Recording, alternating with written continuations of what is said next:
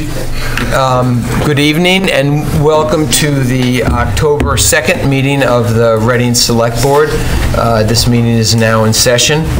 To start us off, we have Selectmen Liaison Reports and Selectmen Comments.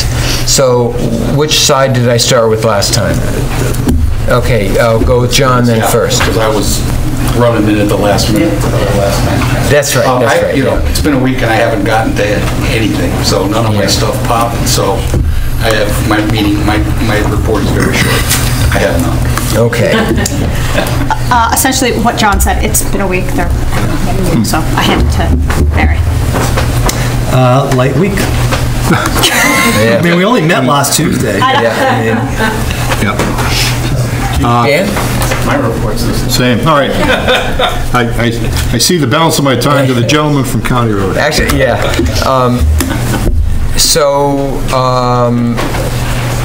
There were two committees that I'm the liaison to that met. I wasn't able to go, but I was able to speak to someone on the committee and get a quick update. And I think the one that many people in town will be interested in is the Board of Health meeting that was held last Wednesday at 10 a.m. They're making some progress. They drafted a rodent informational flyer, or RIF, for residents where most of the rat sightings have occurred. And I believe they've gotten that out. Is that right? Yeah. So that's good. And it, it's an informational flyer. Emmy Dove also noted that I found this kind of interesting, that the apparent increase in rats that we're having may be due to overproduction of acorns. So overproduction? Overproduction. So we're going to chop down the trees. I'm going to buy that. Yeah, no. And she said there's a term for it which I can't remember. Or maybe, I don't know. And so more acorns, more rats. And this has happened over the past 2 years. Fortunately, it's too costly for oaks to keep up this competition that they have with each other. So, I mean, even they have financial restraints, apparently. So they can't do this year after year. So we could expect a natural dying off of rats as this food supply shrinks, assuming winter cooperates with us as well, being a nice long and cold one. She's also going to look into some other options on the biological front, together with sanitation. There's a hope that the rat population in future years can be kept at a decent low level. They're always going to be here, as we've heard. Lastly, they announced that their meetings will be generally Monday, the third Monday of every month at 6 p.m. So it'll be much easier for everyone to attend. That's great. The Climate Committee wanted me to let you know that they are going to be asking us to consider building some electrical vehicle charging stations on town property, so we should think about locations. And they have a list of ideal locations or things to be considered when choosing ideal locations, and I think it's okay for me to forward that all to them, those ideal locations, or have Bob, or have you do it or something like that. And that's it. Oh, Mr. Chair? Yes. I lied. I do have something. Okay. You should have started, but anyway. So this is not something that's happened. It's something that's coming up on October 17th, which is the night after our next meeting. So I wanted to give enough notice for people to kind of get into their calendars. At the library at 7 p.m., we're having a session about downtown parking and wayfinding and ways that we can really help support some of the downtown businesses. It's open to the public. It'll be interactive.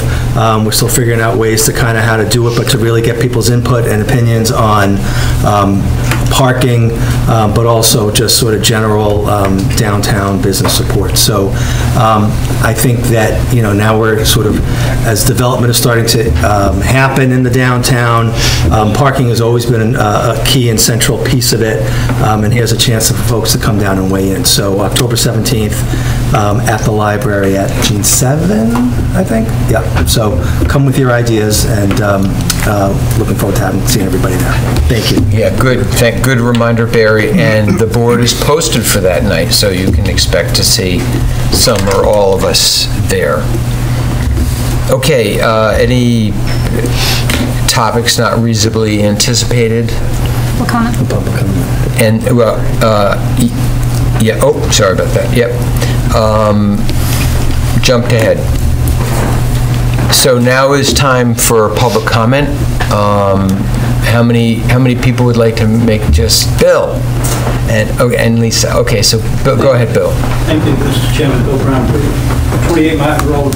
Last week, on the last session, something came up about the grant from the fire department received, and Mr. Ensminger brought up the fact that we should give it back to the taxpayer, which I somewhat agree with. Another alternative, I think, would be to set up a stabilization fund for use by the fire department only. And that takes, as you know, takes 2/3 to get it out. That's a good compromise. I would have no problem with that at all. As stingy as I am. Yeah, and that would need to go on a... But I think that would be a good compromise. Yeah. My concern, if it goes into free cash, it will go someplace else. Yeah. And I think you gave, as Dan said, you asked the taxpayers for the money. I think you could pay. I also understand that the ladder truck has had a lot of problems, so you can use it for that, you can use it for overtime. I have no problems at all as long as it's used for the fire. I would not support it used for any other. Yeah. Can I respond? Yeah, It's directly related to what he said. yeah, I was going to say something too. Okay. But go ahead, go. Bill, I think the FinCom a few members were speaking favorably toward that approach, if I'm not mistaken. Yeah. It was reported. Yep. Of course, I immediately had thought of other uses for it. However, yeah, that does keep faith with voters, and is appropriate. So the next step would be for us to get it on an agenda item and discuss getting it on. Well, it's just part of the budget process. Part of the budget process. So, Right. I mean, we have a financial forum on the 10th, and so... But not, Will that factor into our discussions and decision next week in classification? Because that factors into setting the tax rate, correct? go ahead, yeah. Just the first piece of information, and Greg, if you know differently, please say so. We haven't hired the firefighters. We don't know when we will. We have a deadline. So we don't know the cash flow in this fiscal year for the grant. And we're not going to know until, I would say, February. That's correct. So you could do an estimate now for some amount, whatever you want. You want to wait till, in other words, if you don't use that approach through classification, you don't need the precision. If you want to do something in tax classification and leave money on the table, you're going to have to just take a guess, and I'll help you with that. If you want to do something next April at town meeting and set up a revolving fund, as Bill has mentioned, then we'd have a little more precision. Stabilization. Stabilization. Yeah, sorry. So that would need to go in an article that we would submit to the... It'd be under the budget article. It would be under the budget. And we'll be article. talking budgets in summer. The stabilization fund. Vanessa and then Barry, because I think you already spoke on this now. Okay. Another item that can fall into safety as far as budgeting goes is our CASA, which, as we know, is not fully accounted for, so in future budgets, so something else to consider. Yeah, no, that was the thing I was thinking about, but go ahead, Pros and Barry. cons. So I was at the FinCom meeting where this, in fact, I brought it up at the FinCom meeting. So we do have a financial forum on October 10th, and I think the chair of FinCom was amenable to having this sort of be a discussion item in terms of, what's the proper, do we give it back? Bill, I didn't even think of that idea. RCTV, which is something that I brought up, which is something that this board, all of us would have supported in the override if its funding had run out on July 1. So, I think it's one of those things where, yes, we need to be cognizant of what we said we're going to spend it on, but things change, and certainly it's town meeting that decides the budget, so starting it out in the financial form, I think, is appropriate. And that's where it gets a full airing, and not just, we're going to decide one way or the other, this board. So I think it will come up on the financial forum, and then probably further discussions as we go down the line. So that's fine. John? Yeah, I needed to direct a question actually on this topic to Bob. Yeah. That's okay. Should we get a legal opinion given the way that we wrote that override question? As to, is that important? I mean, we were very specific about how we wrote it. And I think that what Bill is talking about kind of fits the bill. Clearly we talked about money for both the fire department and police department, but we were kind of specific about the way we wrote it. Is it worth getting an opinion? I can certainly ask. I've talked to Sharon about this, and there's two different ways she could go, and she'll be in later. You can certainly ask her. In a way, the federal money is a revenue. It has nothing to do with our budget. Right. So the fire department's budget is unchanged. There just happens to be extra revenue coming in the door. And so if that's the way you look at it, and it's ultimately up to her, then there's no need for talking to town council. Oh, okay. I will anyways, but... I'm just saying, given the way we wrote it, right, we were specific about it. And Ann raised a good point. I mean, you want to be straightforward with the taxpayers. We asked them for money, they gave it to us. They had the expectation we're going to spend it a certain way. I just think we need to be sure about that. Yeah. But I think what Bill brought up is a very interesting solution. Yeah. It kind of keeps it in the right slot, and it creates, the unexpected things are the things that can kill you anyway in a budget. We all know that. So, if there is a little extra there to be able to deal with it, we are going to, those firefighters are still going to be there when this grant runs out. Yeah, I remember discussing this with town council extensively when the ballot question was written, and his point was, I'll cut to the chase, that we can ask for the money in the ballot question, but it's town meeting that ultimately decides how it's going to be spent. So you'll be, okay, so we'll wait on this. So the public comment period had started off as a comment among the board members. So let's get back to the public comment period. Anyone else like to comment? Lisa. Hi, I'm Lisa Egan, and I'm the director of the Reading North Reading Chamber of Commerce, and I'm also a resident. I wanted to speak on an issue later in the agenda that I'm not able to stay and be present for, which is hoping to make a comment about the tax classification on behalf of the Reading downtown businesses and retailers and service providers. I'd like to respectfully request that you maintain the single tax rate. I can tell you this summer, firsthand in talking to a lot of businesses, just being out and about was extremely slow for our retailers and our service providers here in Reading, and I just learned sadly that Raspberry Beret is closing, another Main Street business.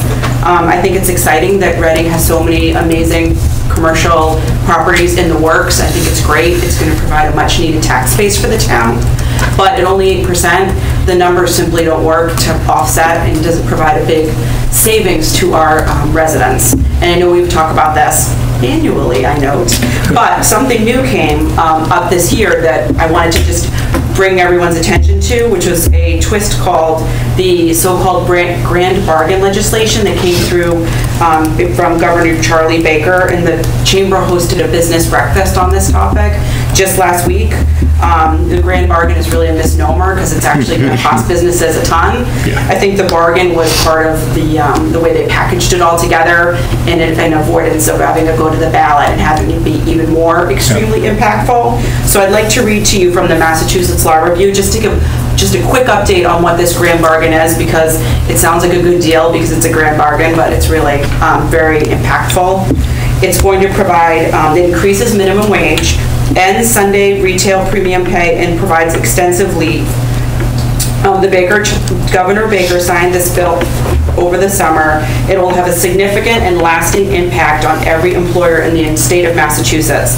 The law is a compromise designed to avoid potential ballot questions, which comprises an increase of state minimum wage, paid leave, and reduction in the sales tax. It contains key employment-related provisions, including a gradual increase of the state's minimum wage from the current $11 per hour to $15 per hour by 2023. And I'd like to note that we're already the highest in the nation at $11, so it's a pretty significant change. A phase out of the requirement that certain employees be paid time and a half for Sundays and certain holiday requirements as found in the state's blue laws.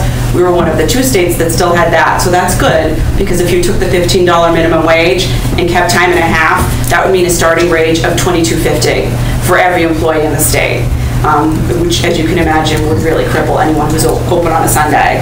And the most significant change is a new institution of an employer-paid family and Medical Leave Act. Specifically, employees would be able to take up to 12 weeks of paid leave to care for a sick family member or new baby, and up to 20 weeks paid to attend to their own chronic medical needs. So how this is going to be litigated and enforced within the business community is unknown. Our lawyer, an employment expert at a firm in Boston, called it the Wild West, because 20 weeks of paid leave is significant, and surely people deserve that for medical care, and they deserve a lot of support, but it's a major change, and it's really unclear as to how it's going to all play out. I do feel like with the 1-2 punch of a possible major increase in taxes, if we were to split the rate now, most of our tenants, it goes right back into their rent as part of triple net. I worry it's a 1-2 punch, and it's going to close more businesses in town. So I just wanted to note this law because it is confusing, and I don't think any of it is really very clear. I think our businesses are going to be struggling just to cope with these significant changes that the state's putting forth that kick in January 1. So I'm hoping you can consider that and give our businesses a year or 2 just to get settled into this new change, and we can kind of see what the landscape is like in terms of the employment ramifications. Thank you, Lisa, and it's great to hear from the Chamber of Commerce. I encourage you to come more often and give us your feedback. We'll obviously take that into consideration during the tax classification part of the meeting, and I took the liberty of asking Senator Lewis to provide what sort of compliance assistance will be available, because I understand that it's a big challenge. Absolutely. Most of our businesses can't afford to have a lawyer on hand and on retainer, so that's very helpful. That's exactly what I mentioned. So, any other public comment? Yes. Hayden's Thomas's, Arlington Street. My neighborhood has continued to have concerns about some of the activity that's going on around the Lincoln Prescott project, and you, Andy, are the liaison. Yep. Is there anything that we can do at this point to stay on the subject? Yeah. During the town manager's report, we'll discuss that. Okay. Yeah. Not to shut you up, but yeah. Anyone else? All right. Seeing none, now I can get the back on track on the agenda. Bob. Thanks, Andy. Yep. We might as well address that first. Okay. And Jean's here, can correct me, but as we understand it, there's another neighborhood meeting scheduled either tomorrow or Thursday. Hopefully you know about that. It's really, it's rather curious how these meetings come about. I don't know who is arranging these meetings. I believe there's a meeting next Thursday, but next Tuesday, but when the message went out, it didn't have a time. In the message, it claimed that Swiss Bakers was in charge of determining the location. I don't know why Swiss Bakers would have a stake in determining the location of the meeting. So it's very confusing. There's a lot of finger pointing in all directions and not clear leadership or organization. Okay. Bob. If we hear about a meeting, we'll make sure you know, but we're probably in the same state you are, Gene. So, just a second, about that meeting, I heard about it from a resident, so I think I'll talk to the developer and indicate the need for a little bit better communication, and any meeting for the public. The Swiss Bakers makes great food, but it's a narrow space and not really conducive to a public meeting. And I think ideally, for access issues, safety issues, and accessibility issues for people hearing and being heard, I'd like to see these meetings advertised well and set up to the extent possible in a town government building, and in the evening when most people are available, not at 10 a.m. in the morning. Well, just to be clear, this is not a town meeting. I understand, but... We don't usually let private developers hold meetings in our town buildings. In our town buildings, okay. Well, we can talk about that, but... If they want to approach us, we can maybe work something out, but it's a little unusual. Okay. And the other part of sort of the neighborhood issue, I think, was there had been, because I know I got some emails from you, there was some parking up on the sidewalks. They're attempting, weather permitting, to do some pouring this week. Yep. And if that is possible, they will be right back on site. My understanding through them, and this may not be perfect, is except for the first day, they were only there sporadically. So they were not parking off-site for the full day. But nonetheless, they assured us that they understand the rules, they'll get back on the site, and it'll be very easy for them to get back on the site once they've finished pouring. Okay. Yes. So, in the agreement between the town and the developer that was signed on February 23rd of this year, of 2017, it's over 19 months ago, the town stipulated, and this was because of the ZBA board's decision, that the developer needed to have off-site parking, and that there would be no workers parking on streets in the town of Reading. In addition to that, the community development director would be in charge of acknowledging or reviewing the off-site parking that the developer secured, and that it would subject to the approval of the community development director. So there really shouldn't be, or 19 months later, after making that agreement, there really shouldn't be off-site parking issues on the street, because the developer should be providing parking lot, and the town should know about this parking lot. So that addresses that. Yeah. So I guess the questions that I've had for Bob are, it's pretty clear in the permit that they need these. They need to set up parking in a parking lot once they cannot park on the lot. And I think that's been over a month since that happened when they did the original pour of the foundation. Just a sec, Gene. So I guess my question is, how long have they been in violation of this, and what are the consequences of not sticking to their permit? I've only been aware of it about for a week. So then the next question is, what's the process for ensuring compliance with these types of permits, particularly big development ones that we're going to see coming up? Jean. She had her hand up, too. Thank you. Jean Delios, Assistant Town Manager. We became aware of this issue with on-street parking, which is in violation of the Zoning Board of Appeals decision. That was last week. We reached out. I personally contacted the clerk of the works and the project manager on Friday, and had a conversation with the project manager, and advised him that this was not a practice that the town of Reading would tolerate. And we had a very serious conversation about it.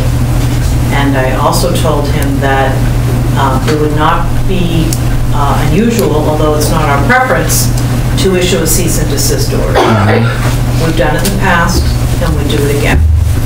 So we've taken a very hard line with this developer. I think, as the town manager just described, was once this concrete pour happens, they will now, at that point, be able to have everything on the site. We've met with them, we have a construction management plan from them. Everything that they've provided for us indicates that there will be parking on the site. This one wrinkle, which involves the concrete pour, is what's creating the violation. Once that happens, they will be back on the site for the duration of the project. But they've been not able to park on the site, I think, since end of August, early September, and they've been doing construction work. But more, my question is a more of a general one of process. Who, you found out about the violation through me, I believe, maybe other people, but I remember We got a emailing complaint from one of the neighbors, and we responded to. Okay. But what's again, who's responsible for checking these things out so that we don't find out of We've the asked wakes later? Christine Lusk to be our eyes and ears on the site, and we have regular emails with her. She was one of the people that came to all the 40B meetings and represented that she would be in coordination and communication with the neighbors on a regular basis. So we asked her to please let us know if there are any issues, and we have an ongoing email exchange with her. So we're having a private citizen She's check on offered, these. we don't have the bandwidth to be out on the site. It's myself, the community development director, who only works part-time. So we thought it was most efficient to have someone who actually lives in the neighborhood let us know if something's going on. I mean, we have to rely on people calling in. We just can't send people down there on a daily basis, so. Well,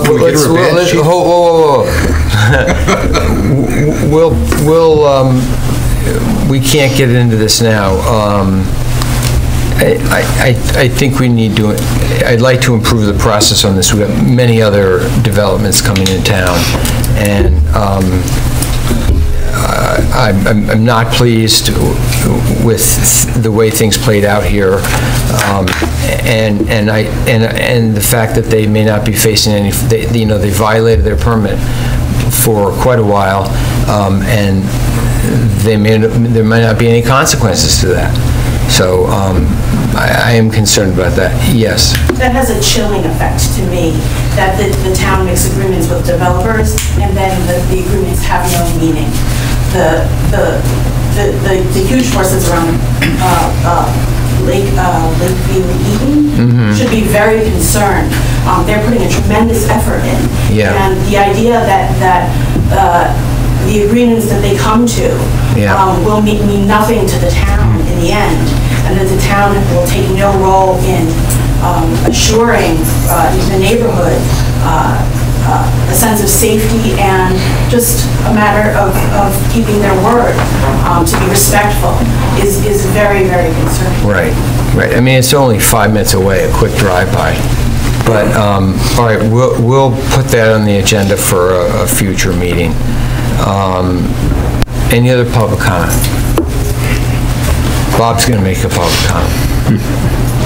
Well, he's going to finish his report. I'd ask the board, one of you has a motion Sorry, jeez. to close the state election warrant, and then the town clerk can have that. Oh, that's a good idea. You can all sign it. November 6th. Now? Yeah. Okay. Move to close the state election warrant to be held on November 6, 2018. Second. Do we have a copy of it? Going around. Oh, okay. Well, I would like to look at it. Just one copy? Is the ballot out yet? Yeah, it probably is, because I think... You want the whole thing, Dan? No, I got a copy. Did you sign that last Don't page? ask me about question one.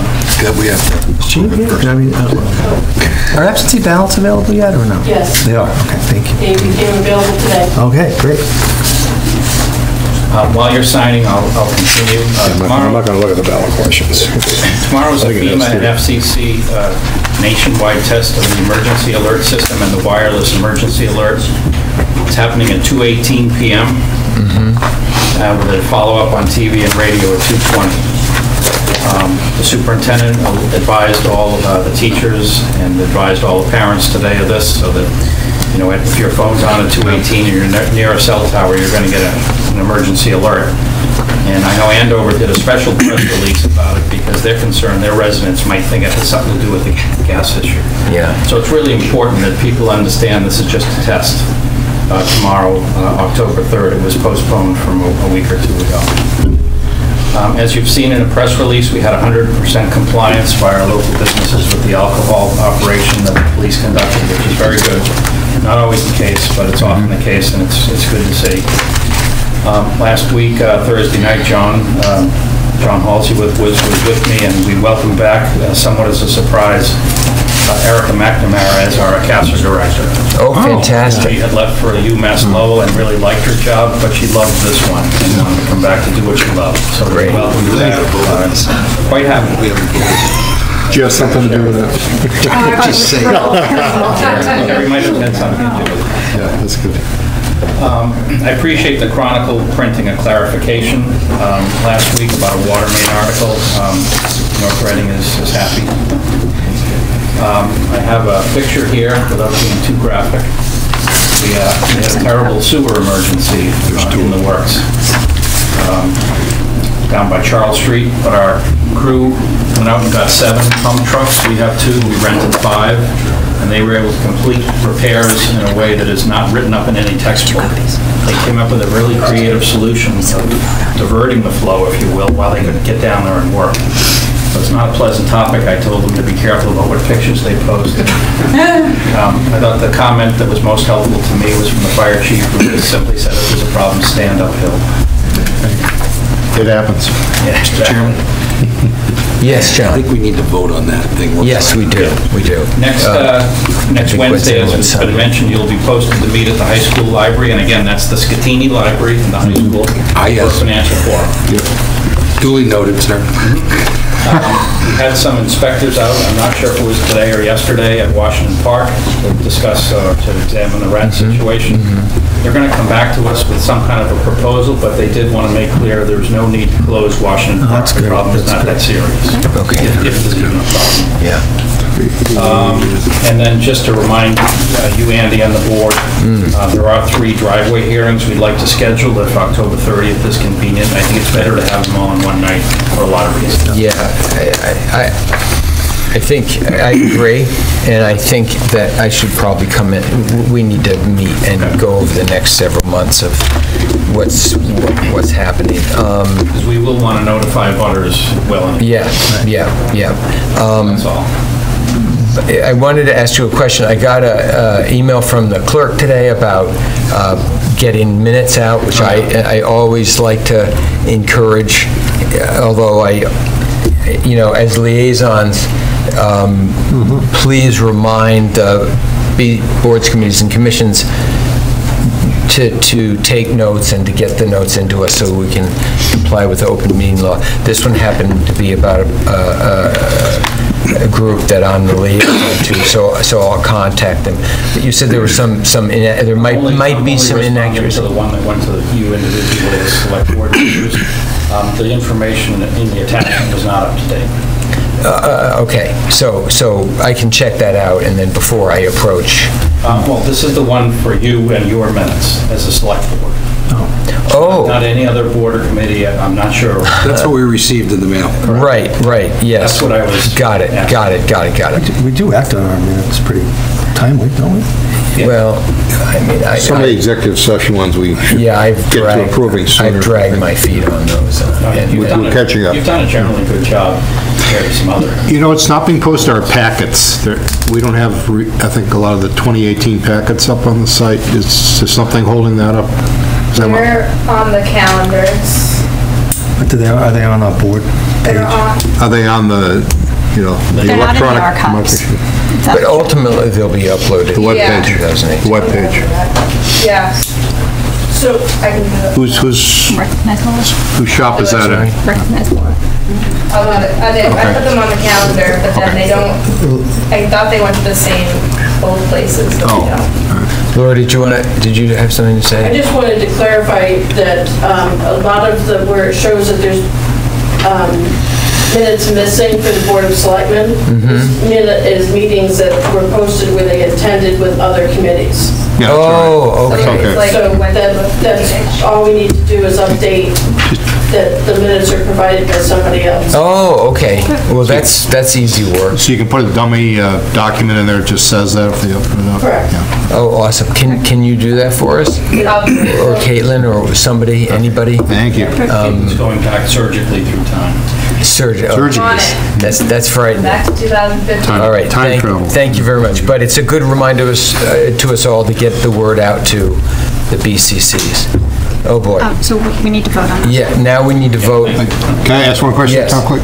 Is this going to be a 3-page ballot now, a 2-page, because of all the verbiage of the questions? It's a one-page ballot, double-sided. Oh, you got it all on 2 sides of one. Wow, it's going to be small print. It's right there, it's very small print. Yeah. We will have magnifying glasses available on election day. Really? Can you have bigger printed copies? Is that allowed for people to On the look? walls, yes. Okay, Yep, there will be. thank you. Let's vote on this. Excellent. I already made the motion and it's been seconded.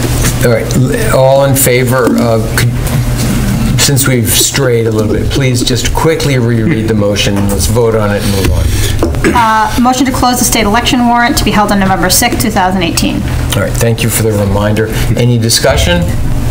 Hearing none, all in favor? Most important vote of the evening. Yes, okay. Bob, anything else? No, that's all. Thank you. Excellent, thank you. We have one proclamation. I'll hand over the floor to Barry. So everybody in this town must get tired of me recognizing the Boy Scouts for all the great work that they do. So today I'm going to do something different, and I'm going to honor the Girl Scouts. There you go.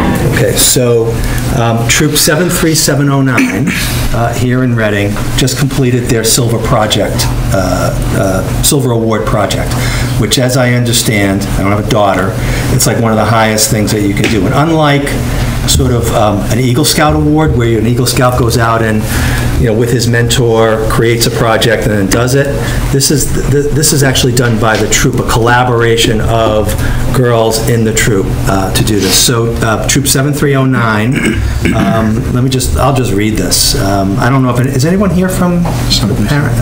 So on October 14th, I'm going to be going and presenting this to them, but I wanted to get it voted on today. But essentially, in recognition of completion of the Silver Award project, where the troop outfitted a playroom, library, and waiting room at Kirpownham Place, which is a transitional housing facility for homeless women and children in Lawrence. The girls involved were Lindsay Branga, Ashley Brzezinski, Charlotte Collins, Julia Delaney, and Jacqueline Donato. So I wanted to make sure that the Girl Scouts got their fair play here, because they're also going out and making amazing things happen here in Reading and also in the broader community. So I make a motion that we I do this. second that. And Any discussion? Very impressive. yeah. Great cause, great cause. Yeah, that's great. Thank you for doing that, Barry, and congratulations to the young ladies. All in favor? Okay. I'll be presenting this to them at their ceremony on October 14th, so thank you. Okay, good. So let's move on to section, or number 5. Do you want to just keep this part? Yeah, I'll just take it. Keep them. Yeah, that'd be great, thank you. Legislative update. So, come on up. Join us? Yeah. Are there enough chairs for them to join us? Shimmy. Go this way? Why don't we all- You guys Come on up. We'll move around, so if you don't mind being interspersed or something. That's not, why don't we all three of them? Okay. I don't know. I'll move over here. Chair. Hey, Victor. Good to see you. Good. How about there? Have a seat. You can sit there. You know what? How many politicians does it take to figure out seating?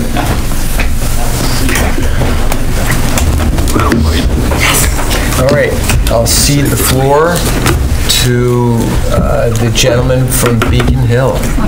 Which one? Oh, The gentleman. yes, I'm sorry. So, Mr. Jim Dwyer, who I believe is retiring this year. You can't come quickly enough. You'll miss it. Are you talking about tonight or Both. Both. And then our man to the north, or North Reading and North Parish. North Parish. And I'm sorry, I'm having a senior moment on your name. It's terrible. It's easy name, Brad Jones. Brad Jones. He's also the minority. Yeah. I actually called you years ago when we spoke about some issue. So apologies on that one. But welcome, thanks for coming. It's not you, Andy. I called you Barry at the beginning of the meeting. You're good. I'm going to take you off the hook. Yeah, thank you very much. I just call my kids and wife by all one long name. Allison, Ryan, Louis, Al Megan.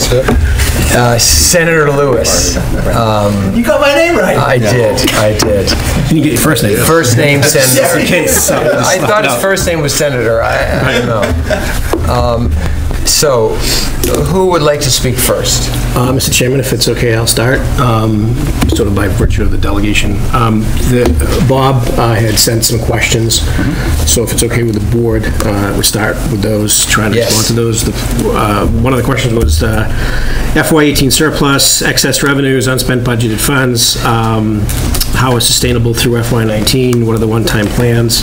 And I guess the best answer is that they're still in development. The governor filed a recommended plan in the middle of July that's still being reconciled between the House and Senate.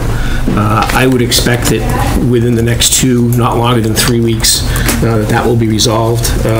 There are probably a number of issues that are of interest to the cities and towns in the Commonwealth. There's a significant amount of money that the governor has recommended be spent on school safety, which covers a number of different areas, which I'd be happy to get into, but it's about $72 million in total. There's also some additional money to be put in for the special education circuit breaker, which would hopefully bring the reimbursement for FY18 up to the 75% level. Regional school transportation, money for clean water projects, some additional money for supplemental money for roads and bridges, sort of like a Chapter 90, but not through a bond bill, but through cash. So there's money in there that would find its way back to cities and towns. Obviously, with the election season, it's been a little bit crazy on Beacon Hill. Obviously, the House Chair Ways and Means wasn't re-elected, and the Senate Chair Ways and Means became the Senate President, so there's sort of that dynamic going on. But I expect shortly the Comptroller of the Commonwealth will be sending his usual annual missive that says we have to get this done. So I think that is in process and underway, and I think there'll be a lot of pieces that the governor filed that will either be accepted as filed or accepted in a manner that will be pleasing to cities and towns. So I think that hopefully bodes well for cities and towns. Obviously, whether some of that is sustainable in terms of money that comes in for FY18 being carried forward, that's a function of obviously the revenues that come in FY19. Thus far, revenues through FY19 are ahead of benchmark, tens of millions of dollars. Obviously, September's revenues aren't in yet, but we're on a positive trajectory to meet the benchmarks that we built the FY19 budget on, and hopefully still exceed those benchmarks. One thing that may be also included in that supplemental budget final deficiency is there may be some money that's set aside in reserve to deal with some of the Merrimack Valley issues. Probably in a manner that's to front load money with the idea that hopefully that money is recovered from Columbia and Unitil or NiSource after the fact. but at least upfront money, because that's one of the big concerns in trying to deal with some of the problems up there. One of the other questions was FY19 budget. FY19 budget's pretty much complete. I think we had I think the highest level of circuit breaker funding ever, which is $319+ million. There's a couple of outstanding amendments for outside sections that are really not a particular concern, probably to municipalities. One of the questions was, were there things that might happen in the informal sessions legislatively? There's probably a few pieces of legislation kicking around, but usually anything that's of any kind of controversial nature, so I don't think there'll be anything that would be of great concern to municipalities that will come up between now and the first, or the last Tuesday, or the first Tuesday in January before the first Wednesday when we finish our sessions. And then one of the final questions was bond bills. There was certainly some money identified for Reading and I think all 3 bond bills. And we're at the last step of finalizing the bond bills. The bond bills have been done. Now we have to do what's called the terms bill. And those bills have been filed by the governor. They've been passed by the House. They've been passed by the Senate. They should be back on the governor's desk Thursday. This is the final enactment. And then hopefully we can go about working with the administration to look at when those items might be programmed, if in fact they might be programmed. Obviously, the administration has discretion, and a lot of these bond bills, and it's probably important to temper expectations, a lot of them are bond bills that are designed to cover a multitude of years. So it's not as if everything, let's say it's a $2 billion bond bill is going to come out in 1 year. If it's a 3 or 5 year bill, it'll be programmed in a capital spending plan over a number of years. So if we have some money identified for a project that is approved to go forward, it may be done in a manner that's programmed in a year 2 or year 3 or year 4. That gives us obviously an opportunity to have a dialogue with the administration, which might come first, what's the expectation, what's the programming, if it's something we can convince the administration to do. So obviously if there's funding that's identified in the operating budget, cash is king. That's basically a cash appropriation. Anything in a bond bill is a good way of identifying it as a priority and a way of having a good discussion about it. It doesn't mean that it's definitely going to happen, though. Can I just ask one question? So it's kind of like our budget, right? So the bond bill is sort of like a capital plan. It's just in there, and then it's a question of when we prioritize it and when we do it. So is being shovel ready and having a project ready to go, is that get you points on the criteria? Or is it more kind of, once it's in, you just got to fight it out? I wouldn't say so, Barry. I don't think it's prioritized on that level whatsoever. But it's like a Christmas wish list. You've got to convince the powers to be to fund the project itself. And then it's got to come under the cap for the state, which is $2.3 billion cap or something. The cap is usually percentage of the operating budget. Percentage. So for us to kind of move that along, the only thing that we can do is just pray for you guys. That's correct. Well, you can always pray for us. That's always helpful. I would only add to that and say that shovel ready, but I think if there's a program, sometimes if it's a matching thing, if there's a partnership, it can be the type of program. It can be that if it's a program that is truly capital, sometimes capital money gets spent on things that don't necessarily have a life cycle of. So for instance, if you at a local level would say we want a bond for salaries, it's not a very good budgeting practice. Right. And we've done it on the state level. We've tried to get away from it, and then you try to have, if you're going to do it, is it related to something? So some of those items. One item that's not in there that, Bob, you may be aware of, obviously the Route 28 is out to bid now. And that's about a $5 million+ project, so it's out to bid. Went out September 15th, I think. I think they're hoping to award contracts in this and that, and then hopefully start next April. And I know that's one that certainly my office, and I'm sure Jason's and Jim's office have gotten people who have expressed concerns driving 28, probably more in the southern portion, but about the condition of the road and so on and so on. So that's something that is beyond in the pipeline. One of the concerns also Bob had was the additional money for Chapter 90. There is $40 million added through the supplemental budget for the Chapter 90, so how much of the piece of the pie Ready can get, but, if you have some projects, I think John mentioned something to me a while back about some signalization on Lowell Street, you really should get those plans finalized as soon as possible. Andy, if I might. Yes. Well, I was going to ask John if he wanted to interject about his idea. Well, yeah, I mean, I actually, Lowell Street is Route 129. And I jumped to a conclusion that was going to be treated the same way that Route 28 is treated.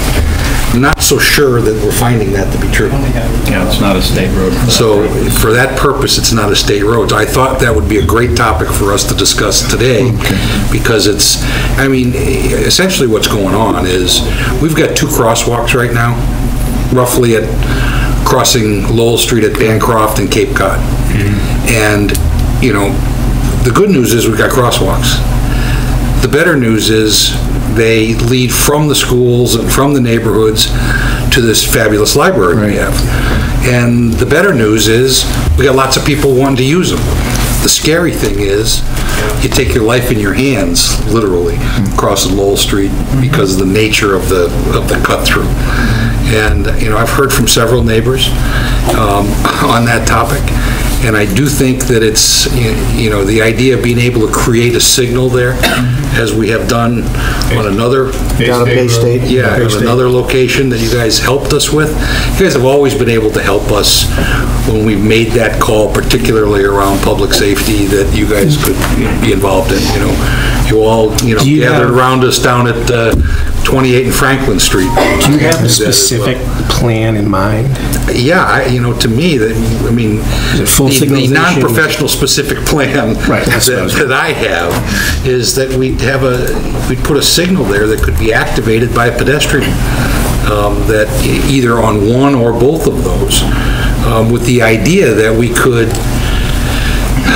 slow things down, when it's not rush hour. Lowell Street, picks up steam, and I know that, the chief knows that, and, I know they do what they can do with, their blinking signage and enforcement as we're able. But the reality is, it becomes kind of a speedway in non-rush hour time, and in rush hour time, it becomes bumper cars. So, the idea of a signaled crossing, either at one or both of those places, especially given the amount of traffic that we have, pedestrian traffic. We're encouraging everybody to walk as much as they can. We're trying to create a culture of walkable Reading.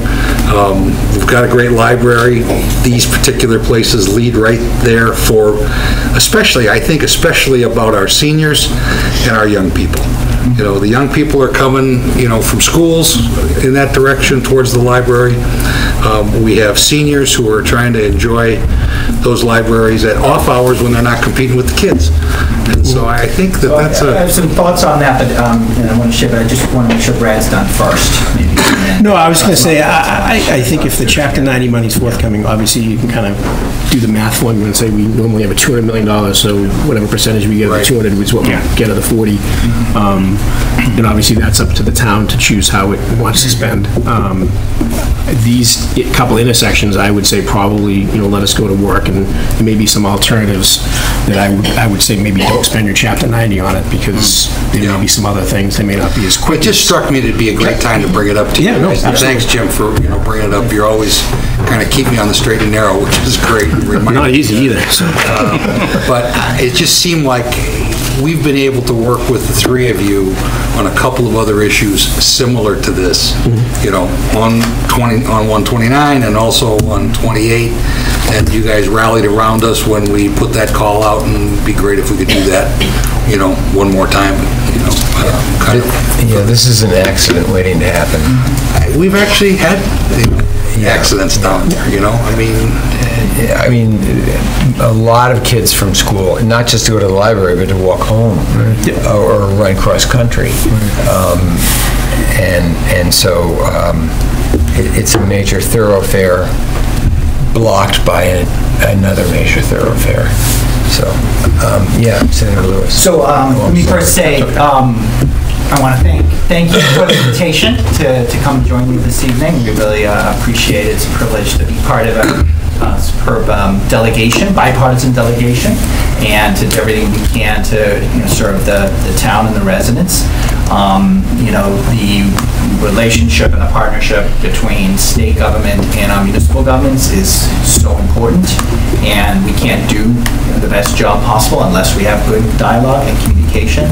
So appreciate this opportunity. We should do this on a more regular basis, I would suggest. And I think we should meet on a weekly basis. We can wait. Yeah, but he said starting in January, though, right?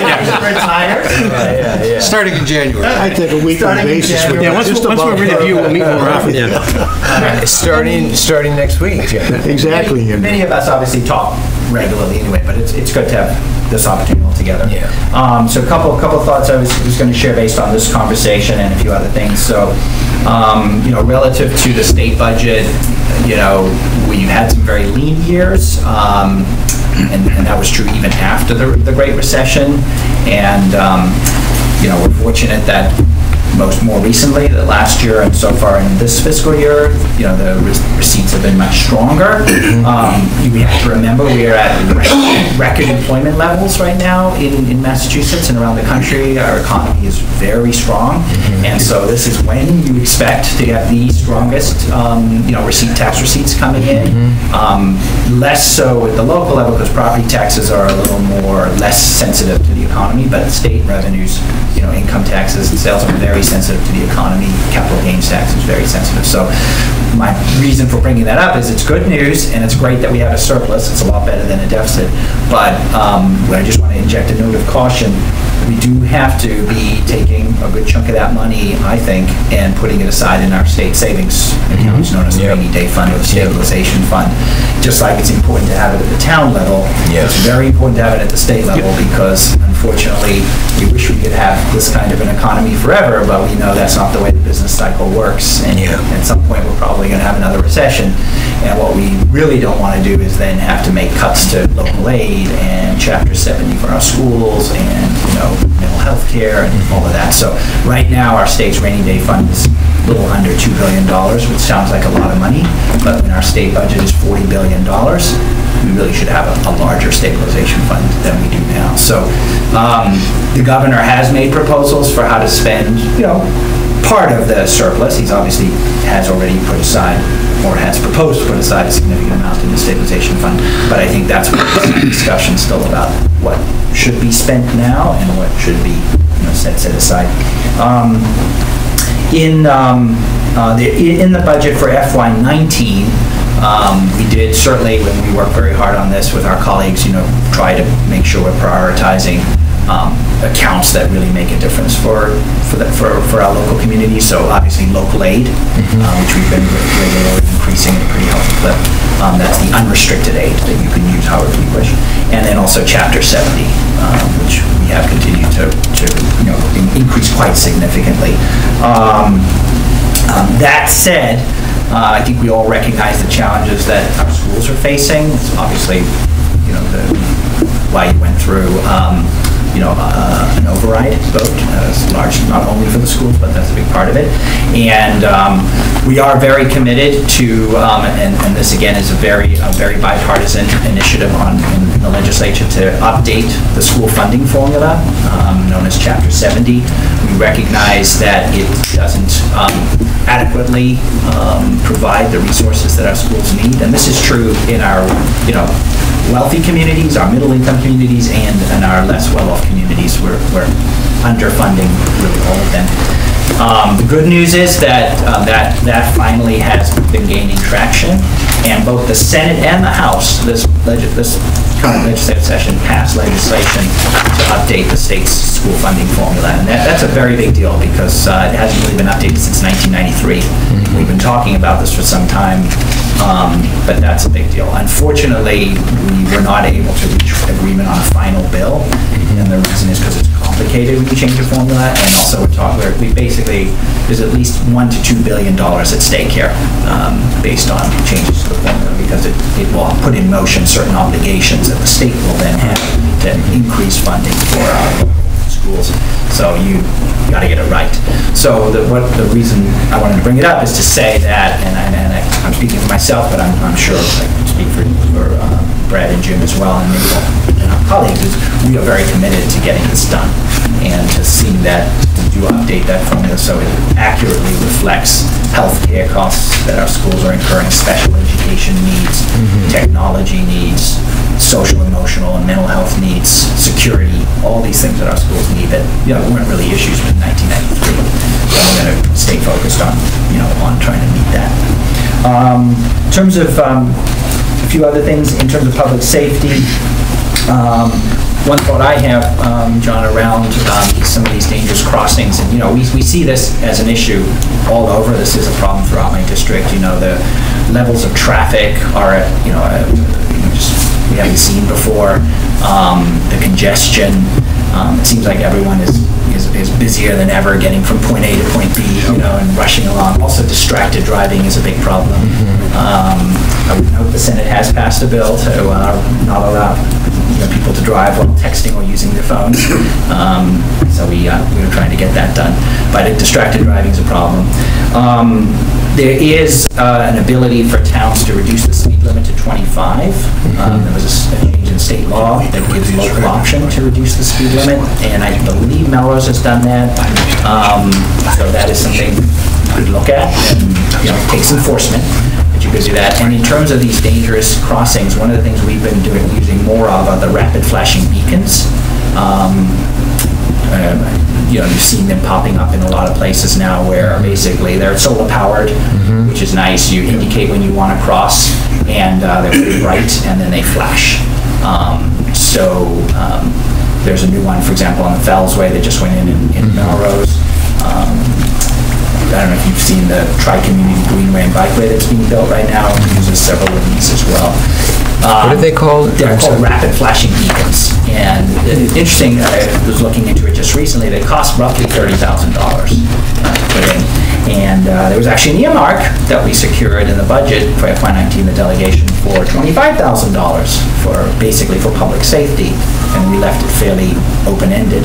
So you could probably make the case that this is a public safety issue, and that could potentially be of use, and almost covers the full cost. So I put it out there for you to think about. They do seem to be getting more traction and more popular because they are a way to make crossings safer. Walker's Brook flashing. You mean Salem Street by the rotary? Oh, maybe, yeah, Salem Street. The back way to Market. Somebody hit it yesterday? It's lying on the ground. So that's good news. Right at Merrimack College, shoot across 125, and there's one in Bill Rick, and those flashes, and they work great, because I drive through those towns a lot. Yeah, I know that. They really stand out, and it's not $30,000, it's not nothing, but it's, it's not like rebuilding an intersection where you're into, hundreds of thousands of dollars. I have seen those, Lexington has them around their, kind of around their athletic center, near the ballpark, and because they got a million kids running around and they got a million cars, zipping around. So they are pretty effective. I've actually seen that. That's good to know that there's an earmark there. Excuse me, Bob, just I wanted have to a comment on this topic. Naturally, since we've discovered technology that works so well, we can't use it anymore. Now, maybe there's different kinds of these flashes. The legislature should look into it. But we learned last week through our engineering department that the fellow who invented it pulled a patent. And since it's now patented, it's no longer MUTC compliant. So anyone that has the ones that he invented, which we have, you got a problem. Fortunately, someone took care of our problem yesterday. They knocked it over. Maybe it was the guy who had the patent. I don't know. It didn't hit anybody. I was surprised to learn that something that's so efficient and that you're not grandfathered. So once someone pulls a patent, it is no longer compliant. Somebody texting and driving. Maybe. Yeah. I was just in terms of the earmark, I will say I know you guys have already submitted the paperwork. Yeah, we did for what your proposal was, but it's 2 sheets and so. If I might ask a question, earlier Representative Jones mentioned $72 million for school security, and that sounded like cash in hand as opposed to a bond bill.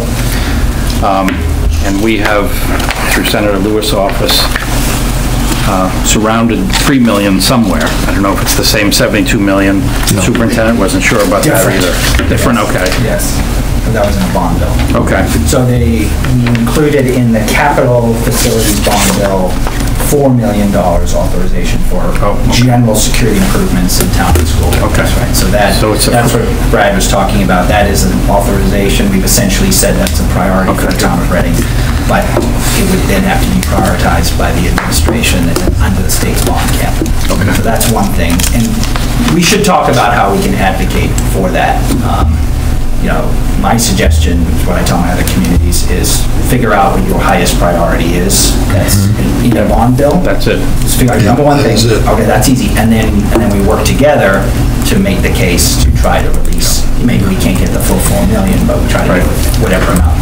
And would that 72 million have any role in this? So that's different because that money is, remember we were just talking about the surplus that's in the budget. So the governor made a proposal for how to spend part of that surplus, and understandably, he included in there some money for school security. So, as Brad said, it's now in the hands of the legislature, the House first, and then the Senate. Essentially, it's the difference between cash and a promise. Credit card, if you will. Yeah. We'll take both. Yeah. But just to be clear, that it's not a done deal, because the governor, the way the budgeting works is the governor will make a proposal, but ultimately it's up to what the House and the Senate want to do, and the governor then has to. But I would say that one would be determined within the next no more than 3 weeks, most likely. Because we have to. That's like lightning. That's great. So it's conceivable we can get pieces of funding from these different things to kind of cobble together what we need. Well, the piece that we're discussing here is near term. I mean, once this gets done, then that money will be released to our cities and towns, whatever it ends up being. But our security, we're not going to spend it at all. The bond bill authorization, and that unfortunately we can't really control the timing on that. So, it's hard to, the problem for you is it's hard to plan around that. Yeah. Staying on that theme of some of your remarks, Senator, you mentioned that good news, that you're working on Chapter 70 to, rewrite it. That's really good news. A little disappointing you couldn't get a bill put together. And, I guess what I would just say on behalf of, our town, we live with, I mean, you expressed that some of the concerns were that you'd be talking about making a commitment of a lot of money, $1 to $2 billion. I understand that. You can't do that lightly. It's got to be a negotiated deal. We live right now with unfunded mandates. And, we have to deal with those. We have to deal with them each and every, we have to do overrides. Our citizens are, we were asking them for more tax money. And so what I'm urging all of you is that on a bill like of that work, everybody's got to roll up their sleeves and, I filed a bill 3 sessions ago. Brad filed a bill recently also about the unfunded mandates. Any mandates coming back to cities and towns, for schools especially, and for cities and towns, they should be funded before they are mandated. So that's stuck in committee right now, but I was on the city council in Woburn. I understand. You feel our pain. I get it. Oh yeah, very, very much so. I get it and I understand it. And, even for just training for with the opiate situation at the high schools, etc. All of a sudden the state is mandating the educational system to train people. Who pays for that? Where does the time come from? Is it on school time? Is it on private time? So I agree with you, and I can feel your pain on the unfunded mandates. It's ridiculous. Well, when you guys are, we hear about people rolling their sleeves up to fix it, and honestly, that's really good news. It's great news. Getting stuck because you're concerned that it's going to create a bill that you can't pay. We live with those every day. So I guess what I'm saying is arm wrestle. Especially when you're doing overrides. Exactly.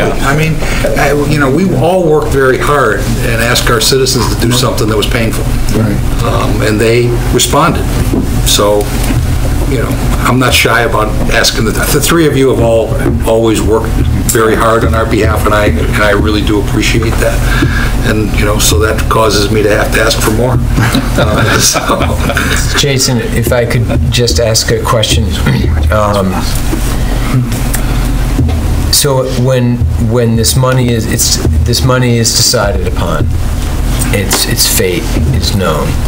The money that's from the FY18 budget. Yeah. The year that we concluded. I think we should have more of these meetings. They're very educational for me. I'm grateful to the town manager for putting forth some good pointed questions. But it'll greatly help the town and educate us on how we can advocate best for our town with you, which means, so my question is, what action can the select board take in, I don't know how to say this any other way, but nagging you to get these bond bills and stuff like that? It's advocating. Okay. Is that, okay. I'm not a great politician. It's communicating. I don't think I'm a politician. Communicating, advocating with you. We should weigh in, but I think if you're very clear that, of the bond authorizations that we've been able to get into legislation on your behalf, that the security upgrades for the school and town building is your top priority, then I would say probably we document that with an official letter of some sort, from, select board. Yeah. And we as the delegation endorse that, we do that, and we work with you to make sure we get that to the right persons in the administration. Okay. Probably the Secretary of A&F, Administration of Finance, maybe one or two other people in administration, and we then work from there to make the case. All right, that sounds great. But I have to say, Bob's been excellent reaching out to the delegation. Certainly over my 10 years when he was the assistant town manager. Yeah. With Peter. I think Bob's done a great job. Well, we will advocate. He's done a great job nagging us for what he needs. But just to be clear, at this point, this decision is not in our hands. Understood. The decision now is in the hands of the governor and the governor's administration, but we can help you together advocate to make the case. Okay. Why this is really needed, and you have a good plan to spend that money. So it sounds like this board has some work to do as far as setting our highest priority. Well, if I might, next week on Wednesday, the Select Board, Library Trustees, and School Committee, as well as the Finance Committee, meet jointly.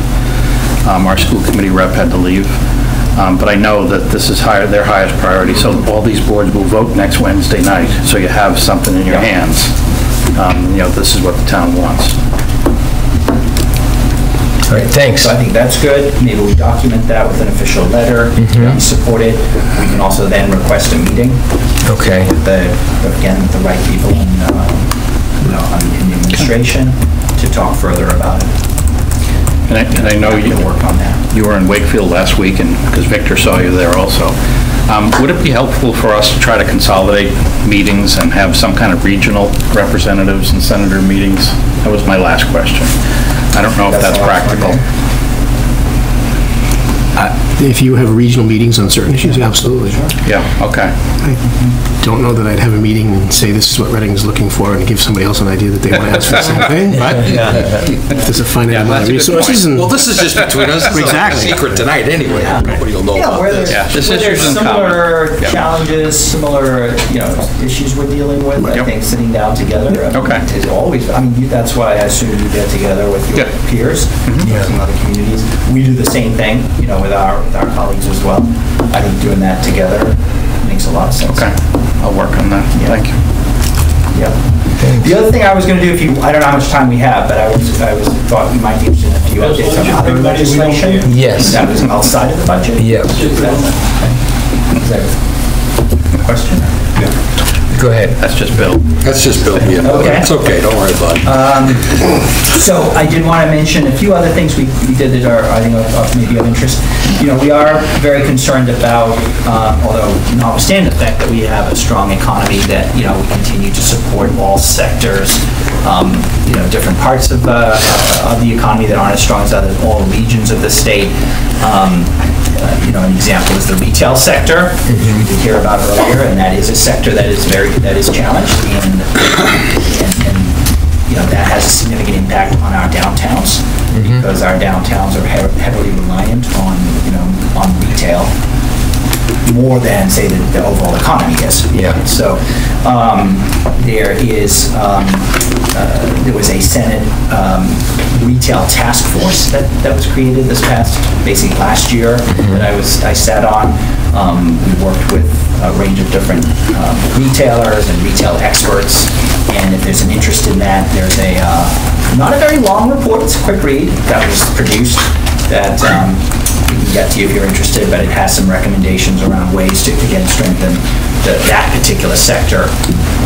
And one of the things that should significantly help is that there's been a disparity in sales tax treatment, because our brick and mortar retailers have to pay the state sales tax, and if you make online purchases, not all of them, but some of them, you don't pay sales tax. So the Supreme Court? There was a Supreme Court decision in the Wayfair case, which is a very significant decision that came down a few months ago, which basically now says that state departments of revenue, can require the collection of sales taxes and the remittance by those online retailers. So that is very important. It would help to level the playing field. Yes, right? yes. So there's other challenges they're facing, but that's one of them, and that could be addressed. So I know that Massachusetts Department of Revenue is going after retailers who are out of state, sell online to Massachusetts customers, and don't necessarily collect and remit sales tax. That's fair. Yeah, getting that report would be, I think, helpful. So we can certainly share that. The House and the Senate worked together with the governor on a very significant economic development bill that we passed and the governor signed, I think, back in August. That does reauthorizes funding for the MassWorks program. I don't know if Reading actually has been a beneficiary of the... No, but we hope to be someday, very soon. That's a great thing we should work on together. Yeah. A number of my communities have, Malden in particular has been the beneficiary of, and MassWorks, if you are familiar with Malden's huge development project downtown to knock down the city hall, redevelop the downtown, and reopen Pleasant Street, that was largely enabled by MassWorks. And so MassWorks is essentially the governor took a bunch of different grant programs and wisely, I think, consolidated them under one umbrella. It's probably more similar to the old PWID program. Yep. So it's basically to provide, essentially a one-stop shop for municipalities and other entities to essentially to support economic development where there's a sort of a public infrastructure piece to that. So we should consider where there's opportunities there.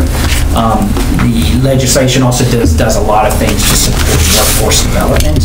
One of the challenges that some of our local businesses are having, and then certainly statewide, is because unemployment is so low, being able to recruit and retain workers is very challenging. So we are doing a number of things to support our technical and vocational schools, to provide more funding for training for unemployed and underemployed workers and people that are more difficult to employ. Maybe they don't have the right skills.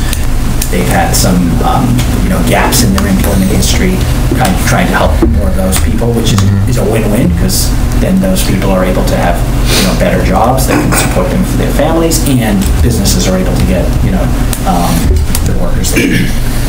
So there's a number of things in there. There was a sales tax holiday included also, which we already had. There was a couple tax credits, actually. One deals with apprenticeships, which is something I personally worked on as the chair of the Labor Committee. We're trying to sort of after, some of the European countries have great models for middle skills jobs.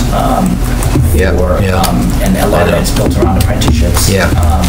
We do it in the building trades in our country, but increasingly we're moving into doing it in healthcare, in high-tech manufacturing, in even financial services. So this is a tax credit that's going to encourage more companies to bring apprentices on board, and it's another great pathway for our young people. You know, if they're a young person, most graduates of Reading High are going to go on to four-year college, and that's great. But there's some subset of our young people that's not always the right path. So having other options, whether that's community college, going into the trades, going to the military, or going into these kinds of apprenticeship programs is really important. There's also a tax credit in there for vacant storefronts, and that might apply locally. And we can get you more information on that, but it's part of the Economic Development Incentive Program, the EDIP program, but it's essentially a tax credit that can help to, where there are problems with long-standing vacant storefronts. So it's a way to help downtown. So there's a bunch of other things in there, but that's that's pretty significant legislation that would help. It's not targeted only at obviously helping local downtowns, but that's a piece of it. It's part of the broader. Police training, I wanted to bring that up. That's something we worked a lot on together. Finally, we were able to secure agree upon a sustainable funding source for municipal police training. Our fire departments have been funded for years now with a very small assessment on property and casualty insurance policies, and we have really, really good fire department training in Massachusetts. We have not had the same thing for municipal police. So we will now have that. It's basically going to be a small assessment on rental cars. And that funding will now be available to expand municipal police training and also to reduce some of the burden on local communities in terms of what you have to pay to support municipal police training. So when we used to go to regional police chief meetings, that was probably the #1 issue the chiefs talked about. Yeah. Whether it was Middlesex or Essex County. Yeah, exactly, for a very long time. So that's a really big deal. We've been trying to create this type of a funding stream for municipal training for a long time, and just getting agreement on how to do it, and so we finally got there, and very pleased about that. So it's a win for public safety. It's also a win for municipal finance as well. Great. There's significant new legislation on the opioid addiction crisis, that continues to ravage Reading and all of our communities. I was thrilled to hear that Erica's going to be coming back. Yeah. That's awesome news for the town that Erica will be back. So this legislation will continue to support more treatment, more funding for prevention, both for our coalitions and for our schools, more focus on recovery. We increasingly understand that addiction is a chronic mental illness, and you go into lifelong recovery. Right. But we need support. We are trying to open a peer-to-peer recovery center that would serve this whole region, and we have some additional funding in the Department of Public Health budget to open 5 new recovery centers around the state. And we're very hopeful we're going to get one of those in this area. And that's a place where those who are in recovery, who are sober, can go, and it's a place to get support, to get job training, to get, assistance, basically getting them back connected into, productive life. So we're excited about that. Also, a housing bond bill passed. Housing's a big challenge, and this is going to provide some additional support for housing programs, housing tax credits, housing authorities, some of the things that Reading has tapped into for local housing development, and that increases the funding there. Automatic voter registration, we'll have that for the first time. So when people register, like my daughter just got her driver's permit at the RMV, and she automatically registered. So we expect hundreds of thousands more people are going to be registering to vote when this kicks in the years to come. Great. Automatic voter registration. We also passed legislation dealing with youth tobacco and vaping, which has been a very serious problem in our middle schools and our high schools. So now we're going to have a consistent age statewide of 21 to purchase tobacco products. So basically what Reading has done, you have a model community at the curve. Now this will be true statewide, and also all vaping, which packages, e-cigarettes, will be treated the same way as tobacco products. So in public buildings, in restaurants, in schools, where you can't smoke cigarettes, you wouldn't be able to vape either. So we know we've got a lot more work to do there around prevention and education, but that's, I think, a significant step forward. So, and then some new additional veterans legislation too. That's a high priority for us. And so each session we try to take the feedback we get from our veteran service officers and other veterans groups, and we try to take that and look at what we can do to increase the support we provide to current service military veterans and veterans' families. And that's something I know we're very, very proud of, because Massachusetts is almost always seen as the state that has the strongest benefits and services and supports for our veterans. Thank you. Thanks very much. Some of the highlights. Yeah, that's wonderful. Appreciate your work on the tobacco. I was on the Board of Health when we went through some of those changes. Yep. And we felt it was scientifically justified. So. And thank you, because the fact that our local boards of health in Reading and Wakefield and a lot of other communities took this step made it possible to do it at the state level. Yeah. Well, we had good support. Thank you. To the Representative Dwyer, who is still a representative until January 12th? No, it's earlier than that. Oh, it's early. You're looking for an extra week now. Jim, thank you for your service to Reading and your whole district. It's been a pleasure working with you.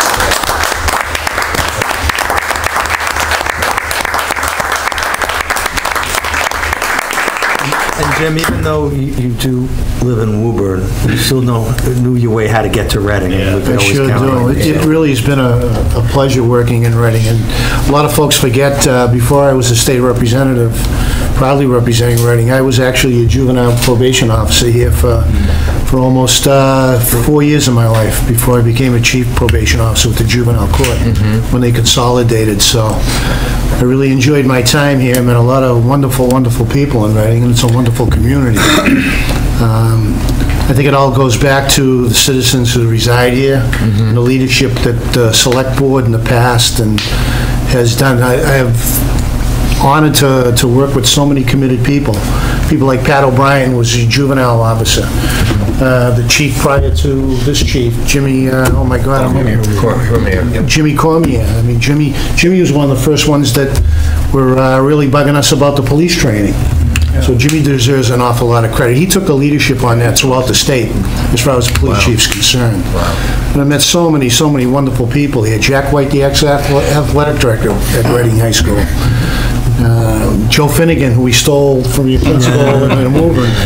But I really had a tremendous opportunity to impact a lot of young lives, and being a juvenile probation officer for 35 years, which was my passion in life.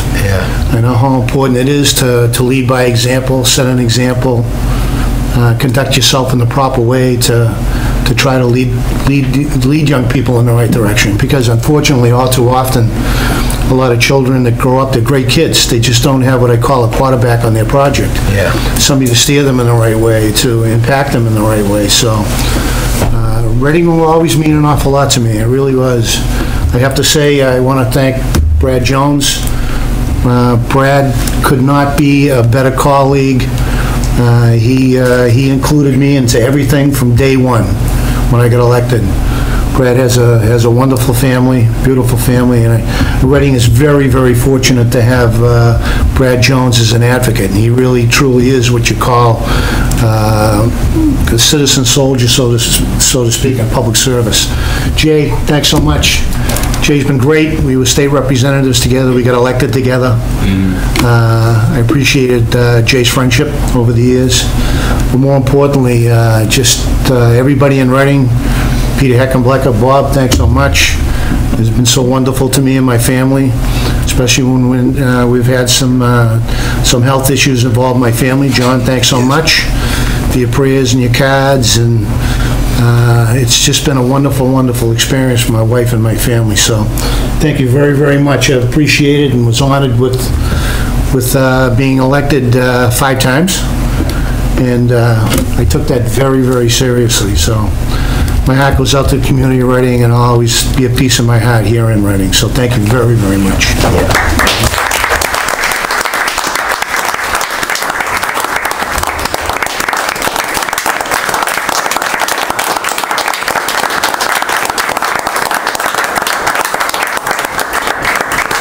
Bob said he was going to have some tapioca This is pudding your for life. me tonight. Mary's doing a proclamation. I'd just like to say something, if I could. I think Bob... No, that's okay. I'd just like to say something as a point of personal privilege. Jim, what you've done, and I want to say this so that people watching and people here... Well, there's people watching? Take a minute. Because they will see you. They will see you around town because you're around town. And you'll be around town long after you're not their elected official, because I know that you enjoy what goes on here, and I know you've made hundreds of friends in this town. That's it? You know, 10 years? you are a person who has never, ever let politics get in the way of taking care of your constituents. And I say that think, for all three of you guys. Yeah, that's really true. We have a great delegation, but, they'll be back. Well, there's always an election, so we don't know, but we know you won't be back for this visit. I've had the good fortune of knowing you now for almost 10 years and worked with you for the last 5. And we owe you, and it's about you tonight, we owe you a great deal of thanks because you've always joined with these other two, risen to the occasion, cared about us, cared about everybody in this town, and you were doing it long before you were an elected official. You'll be doing it long after. So thank you very much. Thank you, John. I appreciate that. Thank you very much. I had thought of doing a slideshow for tonight. Decided not to. Some of us will understand that more.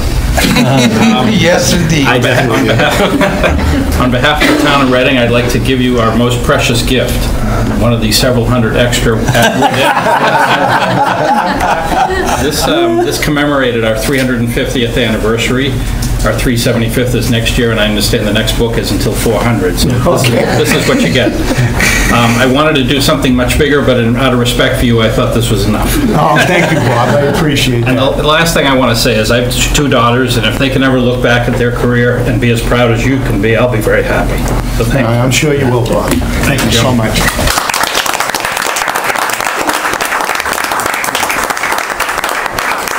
Thank God for my teachers in school, huh? Yeah. Thank you very much. I appreciate that. Jim, Vanessa and I would say more, but we're sort of young pups in this organization and haven't had the honor to work with you. You'll do just fine. You're saying I'm old? I didn't say that. Did I say that, Barry? No, I didn't. Okay, just checking. Being on the select board is a very, very difficult position. I was on the Board of Selectmen, Alderman and Woburn for a very short period of time. Yeah. And I'll be honest with you, I didn't like it. I really did. We love it. I know, and that's it. You have to have a passion. Yeah. But politics is something that, and that's why it's great on a municipal level. It's municipal government. Yeah. And that's what it is. It's what we do for the benefit of the residents of our towns and our communities. We do get to meet a lot of nice people. Congratulations. Thank you. Dan, did you want to say anything else? Thanks for being here for us. 2-minute recess. Yes.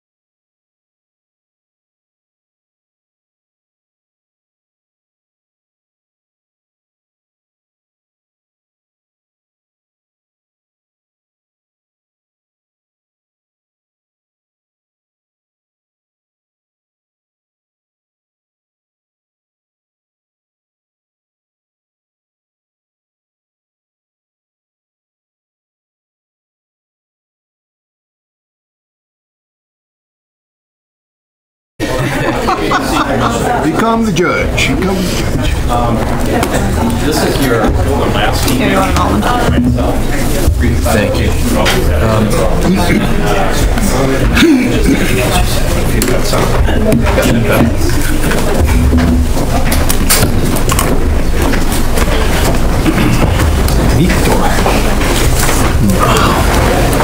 Thanks for coming.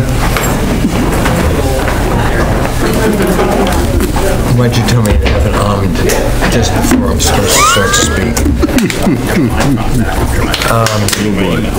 All right. Getting worse. Senior. I'm sorry, yeah. So. You gotta hit the view, don't you? Yeah. All right, Bob. Oh, yeah. Up next, we have this. This is one of my favorite meetings of the year, listening to Victor and Sharon on these topics. Totally honest. Place is gonna fall down. Trust me. Right. And I want to say, actually, before we start all of this, that Bob's tasked with doing all of this in our charter. This is a big task, and I recognize that. And I know he always, I know he relies a lot on the two of you. So we borrow from Wakefield as needed. Yeah. Well, thank you for having me. This is our pre-classification hearing. And from the pages you have in the handout, it's relatively light on detail. And I apologize for that, but there's some information that I'll need from you folks so that I could make it the top flight presentation, actual classification hearing we have hopefully in a couple of weeks. Yeah. Did I plant that seed appropriately? You did. Yes. On the tax levy, basically we take the 2018 tax levy limit. Our proposition 2.5 increase is the 1.6 figure there. We certified new growth at just under 840,000. Here. Wow, that's great. Thank you, Bob. Not the million I asked for. I got close. That's next year. $1 million, I'd be in DOR jail. The override amount, 4.15, gives us a 2019 subtotal of 71 million. And then we estimated the amount of the debt exclusion, which is just under 3 million. Gives an estimated levy of 73.8 million. When I take that and divide it by the total value of the town, we come out with a single estimated rate of $14.22 per thousand. I'll talk a little bit more about the senior exemption stuff in a few minutes, but at a rate of 100% match, the shift component would be shifting $175,000 within the commercial class of property to pay for that form of tax relief. Residential. Did I say residential? Yeah. No, you said commercial. I'm so used to talking to commercial, I'm just sorry. I work in Wakefield. Stop. Don't bring that up. With the $175,000 shift in the residential rate, the residential rate would be $14.26, and the commercial, industrial, and personal rate would be $14.22.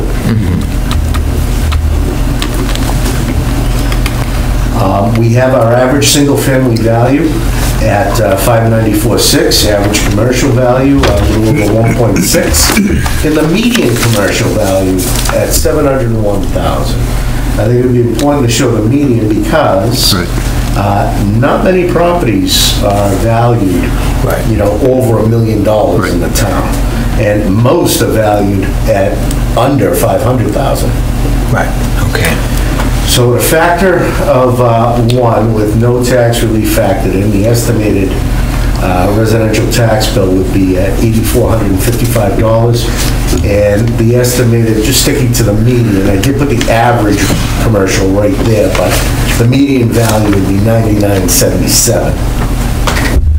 These next two here represent my estimate of tax relief at 100% match and double. To equalize the rate, basically bringing the commercial rate up to the same rate as the residential, be $14.26. So So that reflects the split we did last year? Or is that right? No. No. I think that just reflects, like, if we wanted just to equal out. This is a fit. So it doesn't all fall in the residential. Last year, I tried my very best to equalize the rates, and I was unsuccessful. Yeah, so what ended up happening was we actually lost a little higher than this, didn't we? We had two tax rates, with one rate, with the commercial rate being a nickel higher. Yeah. Okay. That was actually a conscious choice by the board. Not the entire board, but that was a conscious choice. It wasn't that you gave us a bad number. We picked the bigger one.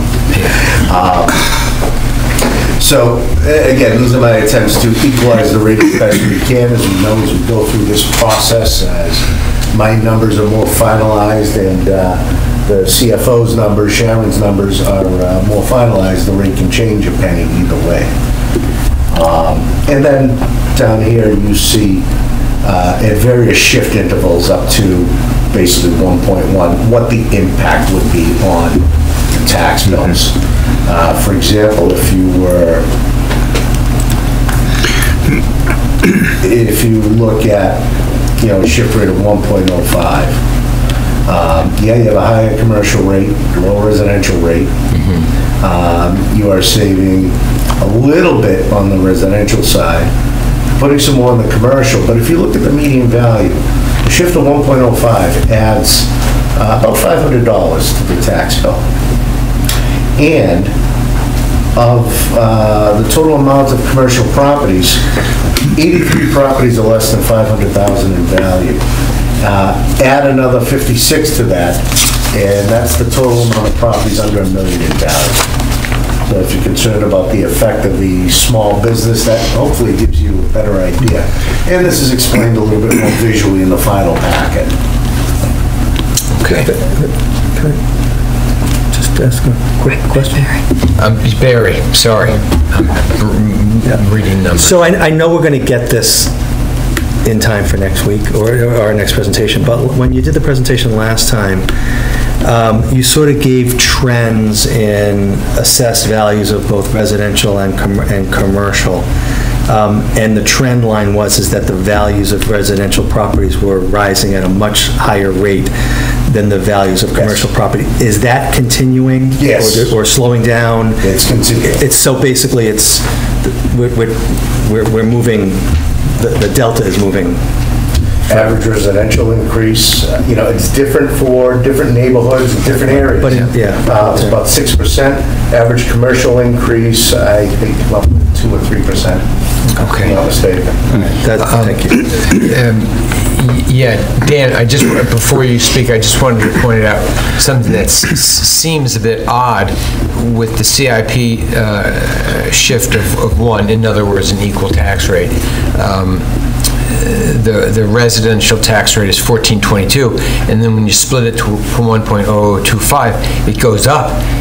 But I think that's because that first number that you list of 14.22 really is misleading, because it should be 14.26 if we assuming we continue with the senior tax relief. So it just seems it comes across, wait a minute, we're shifting more. Why did the number go up? It's because in reality. Yeah, I caught that earlier today. Okay. Yeah, we started a base of here's what a straight rate would be. Right. Here's what it would be with senior tax relief with a little bit of shift. Yeah. And those two equals. Yeah.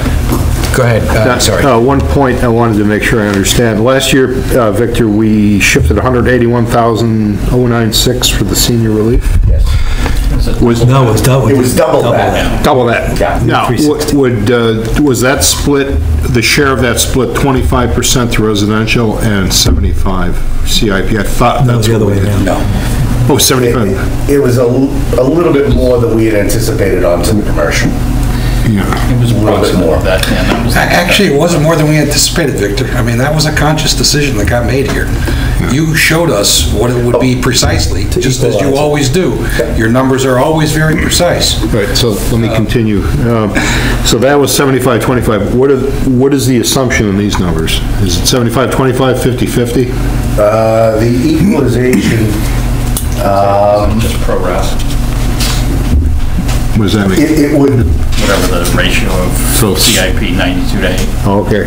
Yeah, it's just parity. Yeah, but, so that's not doing it the way we did it last year. He's made no conscious effort yet to do that. I mean, what he showed you here is parity. Okay. Can we have both scenarios presented to us next week? Parity and then 75-25 in terms of... I think as he gets into the senior tax relief, maybe that discussion can... Oh, yes. It flows naturally as part of that discussion. Okay. Jumped ahead. At 100% tax relief, my estimate would add about $24 to the average single-family tax bill. At double the amount, it adds $42. Right. Yeah. Now, senior circuit breaker exemption notes. The assessors, and I'd be remiss if I didn't mention, this evening I have my newest board member, Brendan Zarichian. Yep. Nailed it. I've been practicing all day. Thank you for taking the time. We did a national search for him, I want you to know. My other two members are traveling for business, so unfortunately they couldn't be here, but I think they'll be here for the big show. The assessors, we do a presentation at the senior center, articles in the local newspaper, and a notice went out in tax bills that were due and payable August 1st to remind taxpayers of this benefit. 2018, 194 applications, 183 were granted. Those that did not qualify were because of the ownership of the home. If it's in a trust that's not a life estate, they don't qualify. For 2019, 177 people applied and 175 were qualified. Of those, 114 people are repeat filers. Is that higher or lower than you expected? It's the first year I 69 people did not file again for 2019. 8 of those were due to trust, so that real number is 51 people did not apply. 59 new people filed for 2019. And of those previous filers, 9 people will be receiving less of a circuit breaker credit, while 13 people received more. And at the bottom, at 100% reimbursement, it's a little over $175,000. Last year, the number was $181. If you double it, it's going to be double that. Victor, can I ask you a quick question on, I understand why 9 previous filers receive less of a CB credit, circuit breaker credit. Can you explain to me why 13 received more, or you would receive more? Maybe their income went down, making them eligible for a higher credit. Okay. And this all assumes, let's say, a factor of 1.0 in both years, just for comparison's sake. Yeah. It's not comparing double last year with something else this year. Right, no, apples and apples. Yeah. I get it, just, that makes total sense. Thanks for the explanation. Barry? So, in these numbers, there's one thing that's incredibly pleasing to me, and one thing that's a little disconcerting.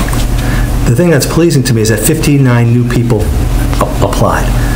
That was my expectation, that once the word of this project, that this was out there, seniors don't trust a lot at first, they need to kind of test the waters. In my heart of hearts, I anticipated a lot more people coming in the door to try to file. It's interesting, it's in kind of equilibrium with the ones that didn't file. So and then the 69 people that didn't file, let's call them 61. Right. Right. So what I'd like to do is try to drill down into why that might be.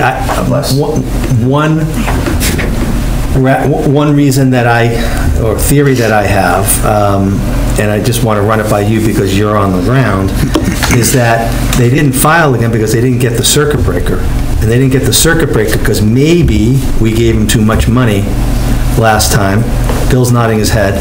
And that they didn't now qualify for the circuit breaker, therefore they couldn't file. And that was something that I know that came up when we did this deliberation last time, about whether or not, were we doing by trying to be generous, and basically, we were trying to be generous and trying to do the right thing and try to get as much money into people's hands as we could, that the adverse effect didn't kick in, and that maybe we disqualified some people from getting, because that counts, that rebate that they get, or that subsidy, counts as income, which may then kick them out of the program. Is there any, either anecdotal or empirical evidence that you have that could support that, or just...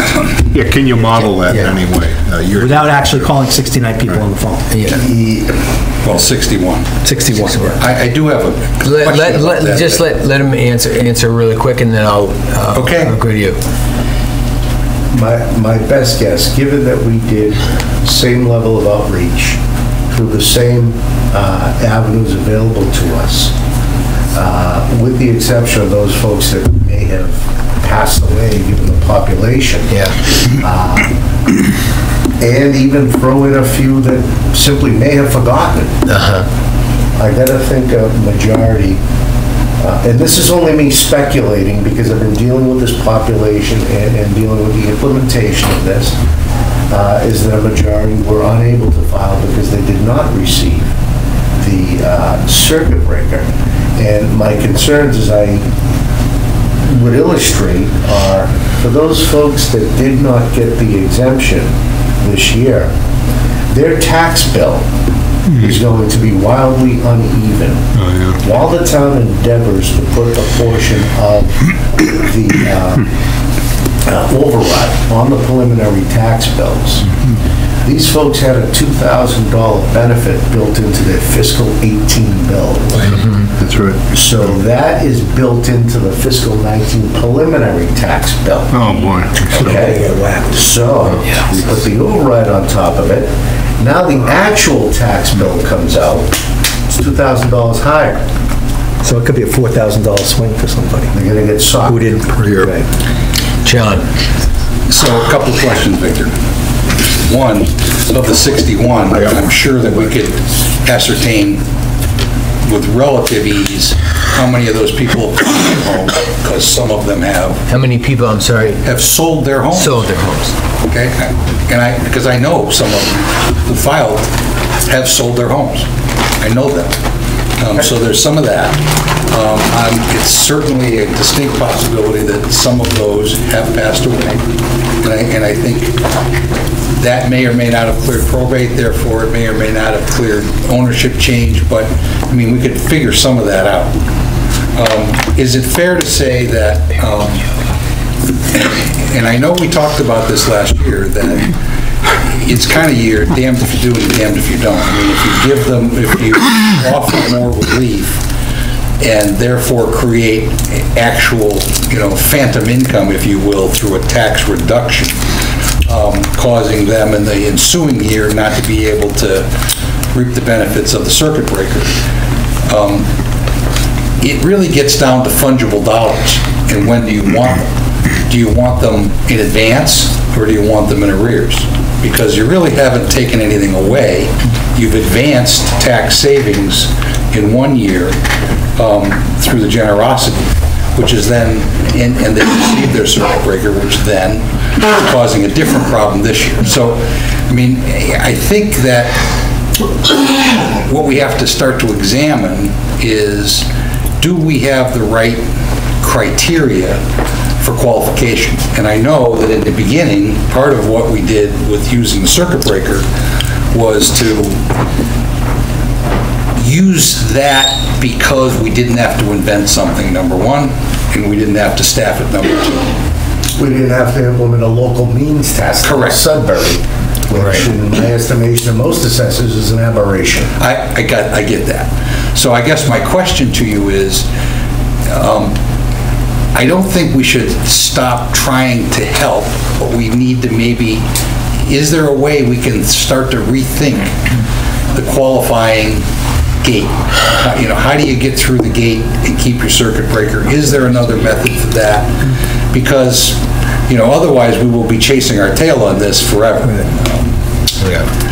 All right. Go ahead. I can answer part of that. We got a 3-year enactment of this program. So if you want to change it, you have to go through a home rule petition in town. I understand that. But we're 2 years into it now. This is the second year, so if you wanted to do it for next year, April is when we'd have to start, go through town meeting. Right.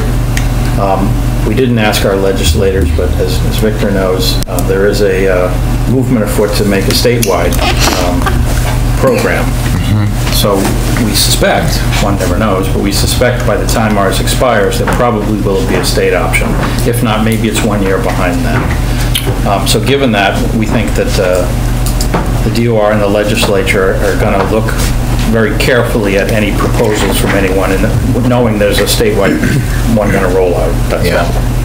I don't know what the Well, maybe the simple answer is, and I know, Victor, they're going to come to you as they're looking to build this legislation. You're one of the pioneers that's put this together, and there's no two ways around that. And I genuinely appreciate that, and I know many seniors in this town, whether they realize who to thank. Everything's a team effort. No, it is, and it is, but somebody's got to lead it, and you've done that, which makes me think that when it comes time, and I know that at the time we marched through, there were legislators that looked at this and went, this is a pretty good idea, and there's a move afoot now to help seniors statewide. I would urge you, maybe that's the way the solution comes, is that, you let them know, we got a problem. This is a good program, we got a little problem with it. Here's the problem. They can fix that. I think you noticed how friendly I was, in particular with Senator Lewis and the other two. That's good. When they hire you as a consultant, we expect a cut. That may be the fix. I mean, you know what? I get that there's challenges with this thing. It's not perfect. As a group, our assessing folks are looking at a couple of different proposals. I have a couple that I favor, and we hope to hand our legislative delegation a bill to be filed sometime in December. Great. That's awesome. All right, let's bring this back to I think the question at hand. Vanessa wanted to ask a question. I did. Make a statement and then. Given what's happening with the state and the fact they're considering this for broader application, I would suggest we table the criteria discussion because I would hate for us to spend a significant amount of time to then have the state force us to change it. So that's one item. As far as the amount that we consider, it was at 200% last year, correct? Yeah, 2.5 factor, yeah. So, Bob, are you saying that any changes we make, if we were to decrease the amount, is that something that requires broader approval, or is that strictly under the purview of the board? Your rules are between 0.5 and 2.0. So that's up to us. That's just your vote. The enabling article allows that mess to do. So last year we went to the 2.0. Yeah. So, and I remember that conversation, and I remember Victor's cautioning about the fact that there might be unintended consequences, which I think, given the numbers that he's placed here of the 61 people that have taken into consideration a handful of people who, for various reasons, as John stated, may have fallen off, we're still looking at a lot of people who may really be damaged by this effort at the 200%. So as we talk about the tax classification, Victor, what do you need a number from us? Is that correct? Well, the biggest thing I need to is have a sense of where this board intends to go with senior tax relief. There are a lot of calculations. We could do that down to, arriving at a shift factor. I tell a story about last year, an hour and a half discussing a shift factor of 1.0. All right, we don't need to relive that. That wasn't Thank ready. you. It was. It was in, yeah. Okay, moving on, continuing. It's a lot to, split the baby that finally. Yeah, we're not going to, I hope we don't do that again this year. We do need to decide on the 0.5 to 2. The one question that I had from you when, we talk about, there's two big questions I have, and one was mentioned by Barry, and it's very disturbing, but we'll get on to that in a minute. The 61 people who didn't reapply for some reason. Maybe some sold their homes, some passed away. This statistic, 9 previous filers received less of a CB credit, 13 received more. Does that include the entire FY 2018 183? That's the comparison from 18 to 19 filers, yes. From 18 to 19? No, it says, so 183 were approved in 2018. Yep. Is this number, 9 of those received less of a circuit breaker, 13 received more? Is that, is that number pinned to this 183 from 2018? Do you know what I'm asking? Well, take it this way. Yeah. Of the 175 that applied, 114 were previous filers.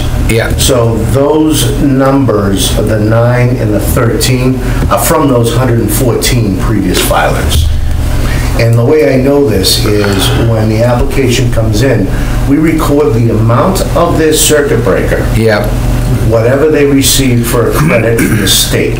Yeah. Because whatever we do is going to be a derivative of that. Right. So I'm still unclear.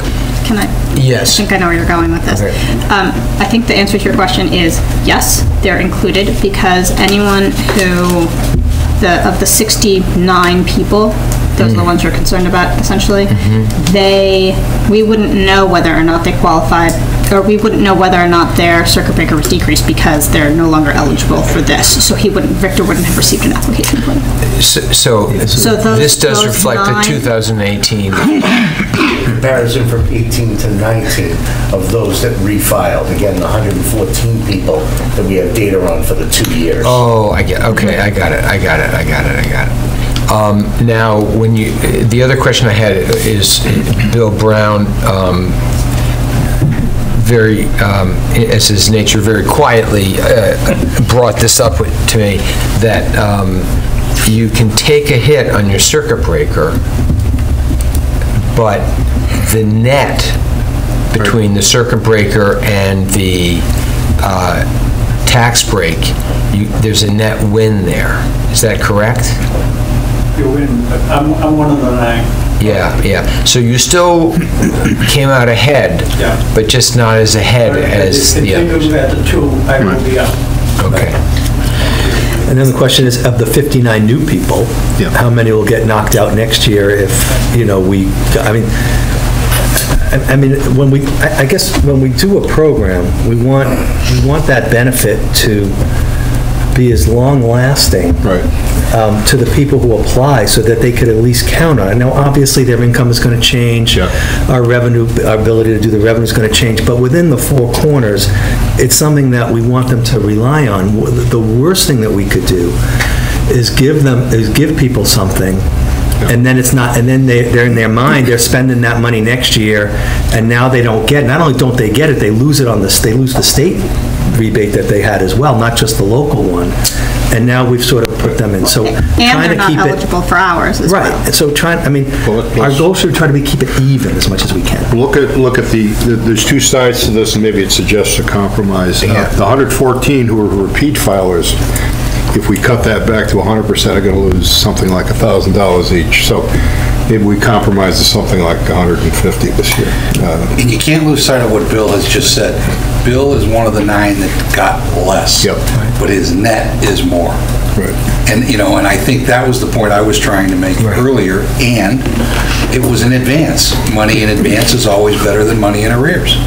I mean, so it is an imperfect system. I will definitely agree with that. It's a balance here where you could protect as many of the people that we were trying to protect from the very beginning.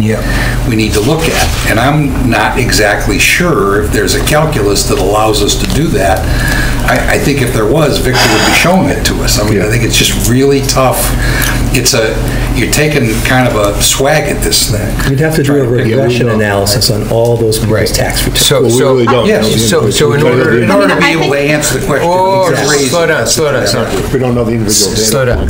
People's specific. Vanessa wanted to say something, and then So- I'd like to sort of... Thank you. So as far, I mean, this is the pre-tax, or the preview tax classification. So Victor, if I heard you correctly, you need to have an idea of where we're headed with this senior tax relief amount so that then you can present something for us at our next meeting. So Dan put forward the idea of the 150%. What does the board think of that? Can I say something, and then we'll revisit that? Does the board, is the sense of the board that it's really it's impossible to predict the future on these things? It's an imperfect system, but overall it helps more people, and it's a good thing. Well, I don't think Absolutely. I don't think anybody wants to do away with this. I mean, Right. we're all Right. But we're obligated to do at least 50. Yeah, we're obligated to do at least 50. Can't do 0. But as you say, if you help people more at the higher level, You can help more people, you can help fewer people with a bigger subsidy. That's right. Or you help more people and everybody gets a little bit less. That's right. It's where you want to help more, or you want to give more to a few. That's how you think about it. Yeah, thank you for explaining that. So back to we should probably... question. My name's Norma Strachan. Hi, Norma. I actually did my master's paper on police. Oh, fantastic. Oh, great. So where were you like a year ago? Working on a master's Victor on my paper a year ago when we were establishing this. But my question is, and Victor, you might be able to answer this. If you just match 100%, maybe you can't answer this, and I think more people would qualify for it yearly or not necessarily? Like, we lost so many people because it was 200%, I'm not really sure. So if you went to the 100% match.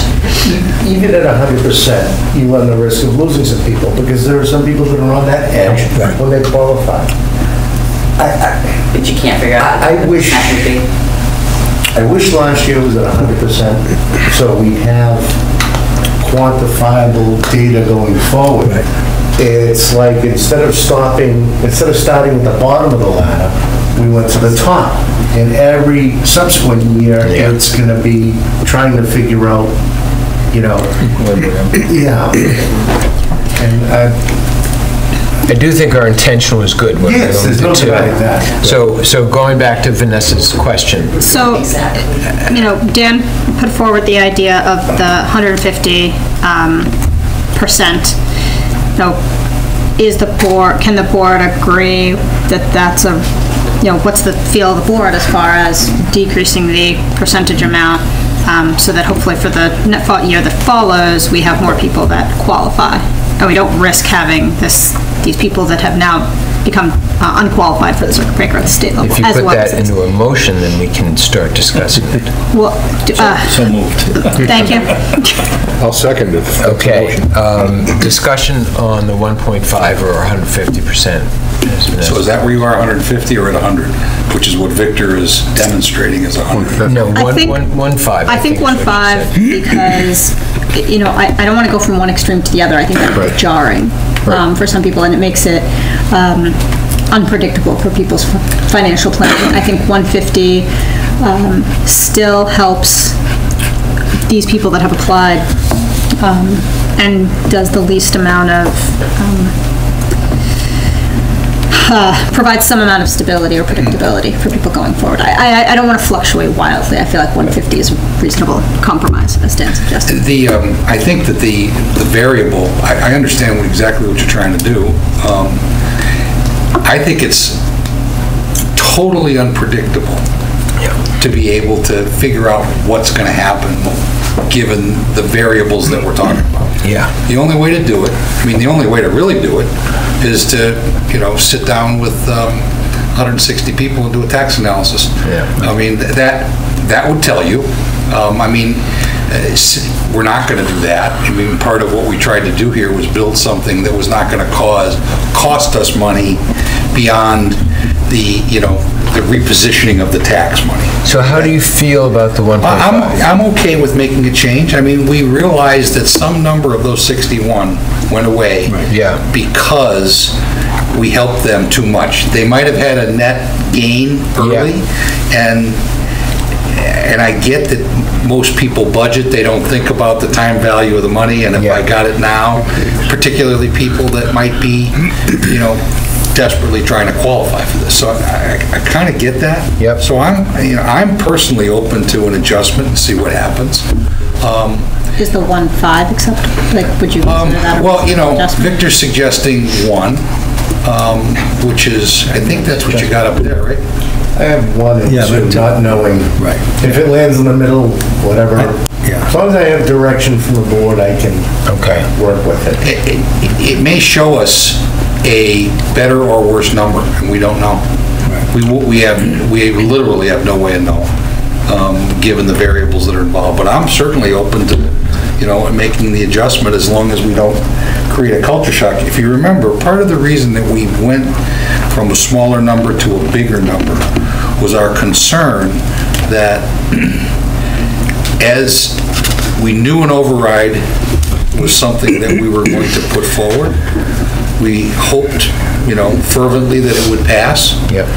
All of that happened, and part of the rationale of the board a year ago was to, create more, more space. So making it smaller is okay with me. I mean, I'm not going to vote against that. I mean, there was a reason why we did what we did last year. We see some of the results of that. Victor cautioned us that could be a problem. I'm sure that part of this is that problem, and I'm not sure that going to 1.5 or 1 is even going to solve it, but I think it's an imperfect, it's the flaw in our system. But you're open to... I am, absolutely. Barry.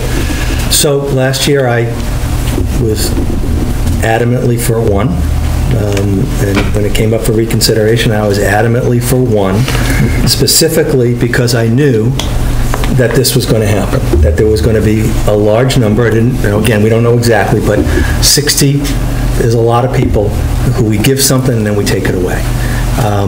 So I would like to be at a 1 this time, but by doing that, I'd be voting for the thing that I didn't want to have happen last time, which is basically we give something and we take it away. So if 1.5 is I'll support that, kind of begrudgingly, because I think that it'll keep more people in the program than 2 would. Yes. And it would give a little bit more than 1. But so yes, I'd support it. Thank you.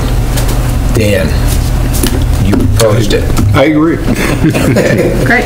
All the above. Then let's vote on this. Unanimity is a beautiful thing. All in favor of the 1.5 or... Was there a motion we taken? Yes. Second it? Yeah. And second it? We did? Dan seconded. Yeah. Vanessa made the motion, Dan seconded it. Yeah. So all in favor of the motion? Okay, so... Thank you. You're welcome, Bill. We did it all for you. So Victor, do you need, so that's the senior tax relief. What more do you need from us leading into the next one? A wish list would be if you want to split the tax rate just a little bit to avoid every year having to calculate the splitting of the baby and the tax relief and everything like that. But you don't have to do that tonight. I can build that into my calculation so you all can duke it out. What is it you're asking for, actually, when you say that? I mean, please be more specific. What's the number so that you don't have to go through this painful calculation every year? I mean, if you could either, equalizing the rate is a little bit imperfect because, again, we go through the tax rate setting process. All it has to do is change a penny either way, and there goes our grant plan to equalize the rate. If you were to adopt the tax shift of 1.05 onto the commercial,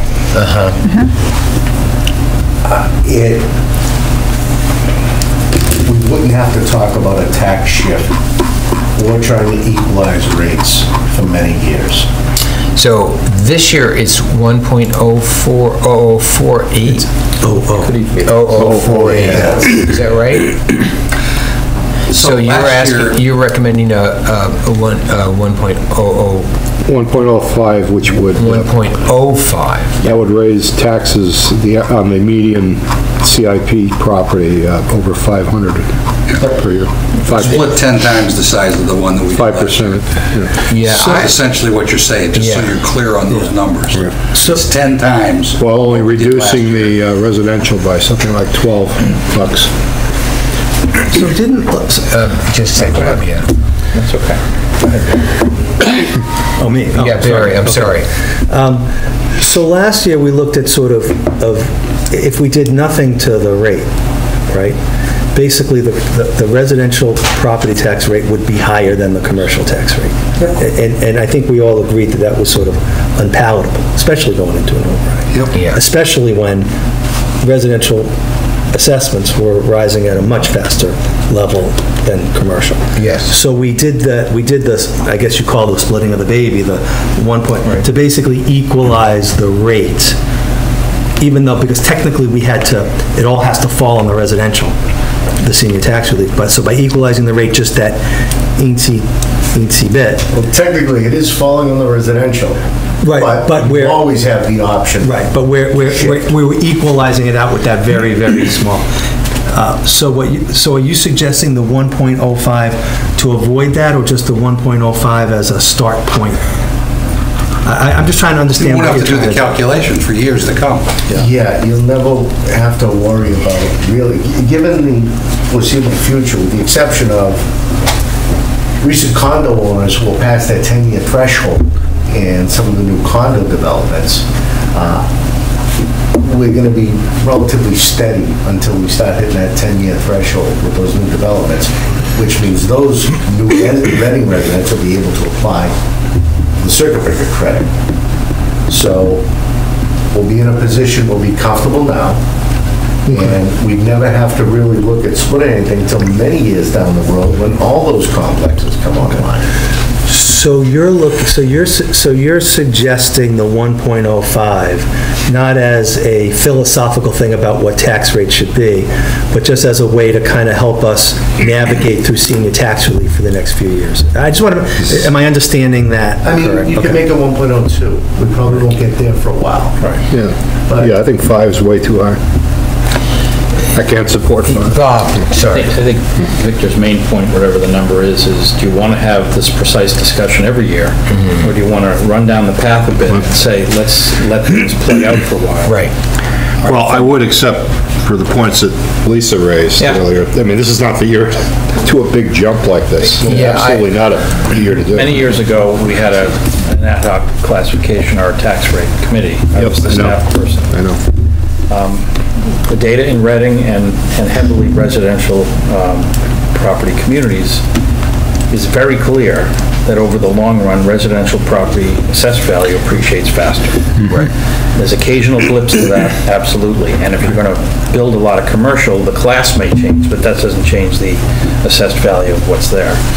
So that pressure, if you will, is almost a reverse split in the long run. I see what you're saying, yeah. So a higher number, that's the way I don't know that I works. think I take issue with that definition. No, which is exactly, there was a reverse 50 years ago around 2000, which is why late great Mayor Menino at the time approached the legislature with the ability for cities and towns to shift beyond their maximum capacity. For example, in Wakefield, we shifted 1.75, we went to 200%. To mitigate some of that shift, that reverse shift, because residential property explosive growth, commercial property flat. The deal was, you do it for 5 years, then you go back to 170. They said, no, Tommy will take care of it. We never saw 170 went back. Victor. So the question is really whether you set a rate that's a little higher than the math would suggest today, so you don't have to do this every year. That's really a little higher. I get that, Victor. Well, we did that last year. Just a second. I think Look at the numbers.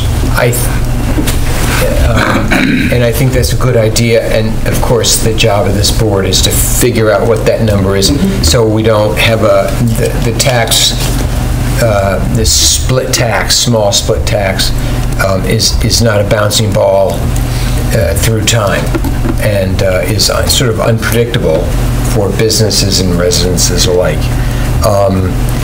That said, the businesses, and I argued strenuously for a larger split rate last year, just because of what you and Bob summarized, and the residential values versus CIP.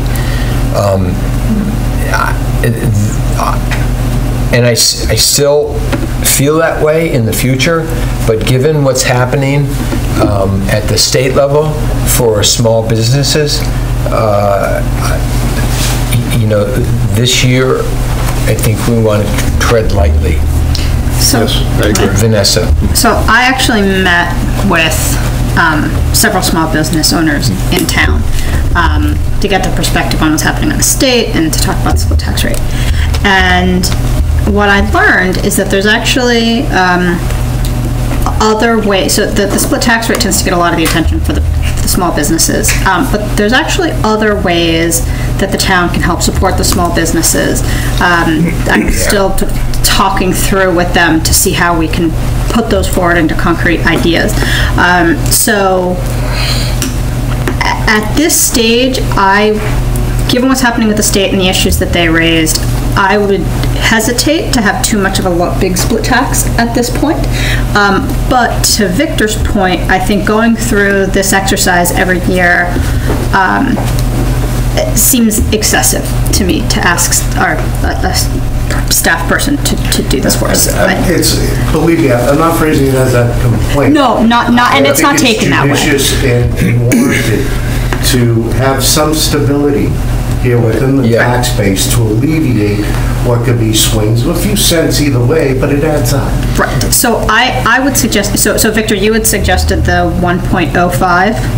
Make it 1.02, whatever you... Right, and so I think to lend the stability that... Big difference in taxes. Victor is suggesting, perhaps we can, split the difference, same as we did at teacher tax rate relief, and go for the 1.02. Yeah, are we doing, I'm confused. Are we doing classification right now? I thought we were waiting for 2 weeks. We're just giving him guidance. We're having a pre-discussion. So basically, that would be for just a second. That would be that would be from 0.048 to 1.02. My math is correct. That's around a four-fold increase, and is that correct? The difference on the median CIP property. Yeah, I noted that. 2%. Yes, right. And with 83 properties being less than $500,000 in value. Yeah. You're looking at a tax increase of what? Less than what the average home would be, because the average home is 600,000. Yes. Yeah. Okay. So if I'd like us to give Victor some range or direction. Range would be beautiful. Right. I can work with the range, and then, again, like I said, you can do get out. So we've all spoken to this. I don't want to belabor it. Does someone want to make a proposal of a range for us to look at? I would propose a range of 1.01 to 1.03. Okay. Make it 1 to 1.03. 1 to 1.03? I'd like to make it 1 to 1.1. I mean, at that point, we're splitting hairs, though. No, we're not. Wait, one at a time. So, Barry, could you repeat yourself? I'd want to look at the numbers from a factor of 1 to 1.1. Andy. John. I believe that the number that would bring parity at 150% would be would be 1.00375. Something like that. Okay, because 1.0025 would be at 1, 1.0050 would be at 2, so let's split that difference and let that be the low, because philosophically speaking, what I think we should be doing is maintaining parity between the two. And that's just my opinion, and I know I'm only one person. So I would offer that would be the low, which would cause parity to happen, based on what I saw up there tonight. Well, see, with the, pardon me for a moment, with the guidance of 1.5%, I'll have a parity number in there. If you want to go 1 to 1.1, 1 to 1.03. You'll have a parity. The easiest part is I'll have the parity split number in there. Yeah, and you'll have it'll be 75-25. No. You want a ceiling, you don't want a range. I think he wants both. I think the range is more important. Yeah, the range that we're looking at. Well, the range is parity to X, whatever X is. Right. Yeah, John, I hear you. I think there's value in showing the public what it would look like if we did nothing. It's no more or no less math intensive for me to go from 1 to 1.02 as it is from 1 to 1.1. I can show all those numbers easily. Okay. And the second includes the first, so. Yes. Yeah, I'm 1 to 1.02. Parity at 100. It's just a streaming number after that. You're going to put a formula in, it's going to stream it out. Exactly. Yeah, but it does there's show... no extra math. It does show the range. Okay. Going... Proposal is what? So the last proposal was what Barry put on the table, which was 1 to 1. Which includes everything. Which includes everything. Well, it does, and it goes to 1.5. Fractions. Well, 6. I thought you said 1 to 1.1. No? No, but I'm saying, so it doesn't include everything that's on this list. It cuts it off. Right, cuts it off at 1.1. Yeah. So you want to make a motion for 1 to 1.2? Yes. Could I also ask that this, because I did this myself in a spreadsheet, if you show the percent increase over the factor of 1 for each of these choices for the particular category in this column next. Yeah, that helps. Barry. Also, Victor, what I thought you did last year was really useful in that you sort of, you gave us, and I guess we can go back to the old ones, but if you have new examples, you took a sampling of different commercial properties at various assessed values. Yeah. And then gave us what the tax bill would be on those properties.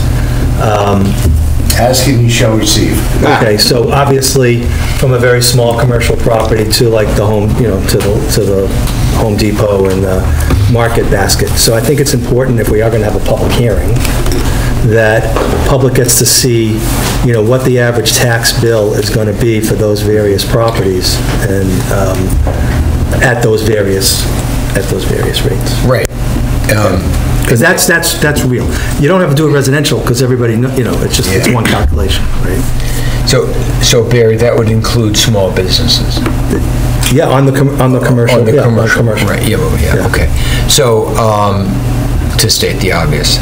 So did you make a motion? I will make a motion that Victor gives us numbers that range from 1 to 1.1, and the different, what that would mean for the different residential tax rates, the commercial rates, the rates, and then also the potential bill impact.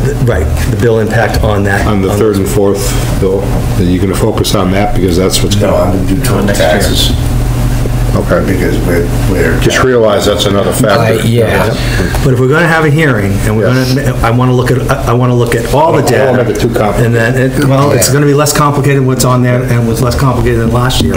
We went all the way to 1.5. You'll get it in the same format I always do that the board seems to appreciate and like. And it was helpful. And there'll be a parity number in there like you did last year, and I get that. Actually, I'm remiss. Does someone want to second Barry's proposal? Second. Okay, discussion. I'm pretty sure we've put the entire town to sleep. Yes. Okay, all in favor? One last twist. Oh. You had to wait until after that? No, this part's fine. This is separate. What kind of preparation do you want him to do to take up Dan's possible suggestion of leaving revenue on the table for this tax year? Oh, because he's going to have to factor that into in other words, revenue projection. Do you want to reduce the tax levy? Not an underride, but actually taking less levy under that cap Or the alternative is to take the full thing and put the rest into it. Now he's talking about some math. Yeah. Any kind of guidance would be helpful for Victor. I thought the board, the feeling of the board, correct me if I'm wrong, but was that to explore the idea of dedicating that money to the fire department. Maybe for specific, you want to make it public safety with the fire department. Public safety, I think, is a... Well, I'll tell you, Bill strongly argued for the fire department. And Bill's not the sixth selectman, I want to make it clear, but... Sure he is. But he does have a lot of experience in town. But I'm open, that's open for discussion. Yeah, I mean, the more flexibility we have, the better. So I would, if there's going to be wording, I'd opt for public safety. Okay, John. Just a word of caution. I think we need to be clear based on the way that we wrote the override. Yeah. That's the only, and I'm not trying to nitpick, but I do think it's important for us to have that clarity. Thank you. If we're then good to go with public safety or within the framework of fire only. Okay. Great. Yeah, John, thank you for the reminder. Thank you. So for those who are still awake and following, Bob, do you mind refreshing on the FEMA grant that we're talking about, the amount we're talking about? The town received approximately a $600,000 grant spread over 3 years. As far as we know, the 3 years begin when we start hiring 4 firefighters, which, let's just say for simplicity's sake, is January 1st. There's more grants in the first 2 years, less in the third year, and none in the fourth year. Okay. So there'll be some number more than $100,000 and less than $150,000 in the first year if we start in January. It's a little less if we start and then a full year would be over $200,000 in the first 2 years. And then in the third year, it's less than half of whatever that full year is, and then it goes away. So you're talking about probably $600,000 spread over, at this point, 4 fiscal years. Right. Because you're going to do a half year this year, 2 full years, and then a half year. Yeah. So Dan, 600,000. Dan, and then we'll come back to you. Stabilization funds, Bob. What restrictions exist? And my memory's a little fuzzy. Is it operational only? Is it can it be used for capital? We'd have to create a new one and specify what. Can it be both for either for capital or operating? Or does it have to be for one or the other? I don't know, anything, right? Whatever town meeting votes. Yeah. Okay. I want to make it a 2/3 vote. I'd want to make it for the purpose. Yeah. Because we don't know what we're going to need it for. Yeah, I mean, you could add it to the general stabilization fund, but then it's not limited to its use. Right. Right. We'd have to... Okay, So Vanessa? Vanessa? Going to understand. Sorry. Vanessa. Excuse me, I'm sorry. So, given the amount of money that we're talking about, given John's point, which is that we had, in fact, specified what this was going to be used for, and I think that's a good point, would the board consider perhaps not, if we create the stabilization fund, I think public safety would probably be a good category, not necessarily specific to fire, just because it gives future town meetings flexibility on the use, but consider perhaps adjusting it so that a portion of it goes into a stabilization fund and a portion is essentially returned to taxpayers, not as an underride, but as, but adjusting taxes accordingly. That would have to go to free cash then, though, wouldn't it? No, that's why I asked, because Victor can set the tax rate a little bit lower and collect a little less revenue. Oh, all right. Yeah, so That's nice. my feeling is that we have a somewhat of a general agreement of what we want to do for the regular town meeting with the stabilization fund, and the time is not now to hammer out Well, those it's probably time to discuss that very thing at the beginning of the financial, as a financial forum agenda item to get the ball rolling, to get the temperature of folks. Right. So I don't feel comfortable making that now. Right, but for Victor, plow forward as you have been doing. And the board will work on that stabilization fund. And anything you do with that won't impact the fiscal 19 tax rate that we're... Correct. Correct. From a timeline perspective, can we clarify when you need final numbers from us? Because I know we have the financial forum next week, and we have the economic development, or not, yeah, the economic development meeting on the 17th. Vote on classification on the 16th, so he's going to need it right that Thursday. Going to need it that Thursday. Actually, Let it decide at that. I mean, if you know, we're gonna go to the financial forum, and could we, you know, do we have to set the rate on the 16th? Could we do it on the 30th if we just wanted more time to noodle on this? I'm not suggesting. It'd be really, really good if you could set it on the 16th, because you never know how backed up the DOR. That's a tricky thing, Barry. Right. Okay, I just want to understand the options. Yeah. So do we have a meeting? I just want to make sure that if we need to provide Victor with guidance, that we have time, that we've allocated ourselves enough time to consider what's happening. Halfway between now and then, we could give guidance. We're going to be in session. We can deliberate during that. Yeah, of course. And we're going to get feedback from the other boards, which is going to be helpful. Right. Yes. So we could give Victor his guidance by next Wednesday. Absolutely. At the latest. Right. 10 o'clock. And, Okay, right. My plan with the information that you've given me is to have a packet ready to email by next Tuesday. Okay. And willing to receive any questions that I have from anybody. I'll meet you anywhere for a cup of coffee, talk you through each and every permutation of it. Okay, so that is for our October 16th. We have a meeting on the 16th, yeah. And the forum's on the 10th. Right. The forum's on the 10th. And we'll have an idea what folks are thinking about. And I mean, at most, what we're talking about is 100 or 150,000. So I know you'd want to get this done, but we're talking about very, very marginal shifting of the numbers. I mean, you just... Well, if you do decide something, what I would do is say, here's the presentation I gave you, leaving $100,000 on the table, take 1.5 cents off. Right. I mean, that's basically that's what the we're only looking way I'll be at. able to handle it. Which is, I think that's fine. That's fine. Right, so we have, That gives us enough. so we meet on the 16th and to embrace this once again. Right.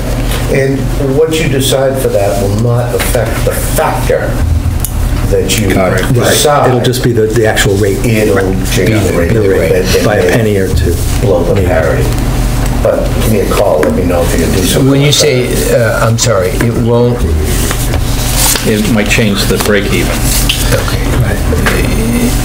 Yeah, Right. Marginally. So, Mr. Chairman. Yes, John. Does it make sense for you, Victor, to be able to just operate as though we were not going to, with a footnote to the 100,000 or the 120? In other words, do what you would do as though any of that money would be in a stabilization fund, and then you'll give us a footnote that says, if you want to return, you know, X amount of dollars, you know, it's going to... Trust this board will be smart enough to subtract a couple cents here and there. Yes, right. I think that's a much better way to put the packet together. But it's not going to change the shift factor. Yeah, and again, we're moving towards a stabilization fund for this money. Right? Yeah. We're discussing options. Discussion options, okay. So, Victor, do you have what you need? I am over the moon. No, that's why I like to see you here. I did not anticipate this. I am happy. I have my marching orders, folks.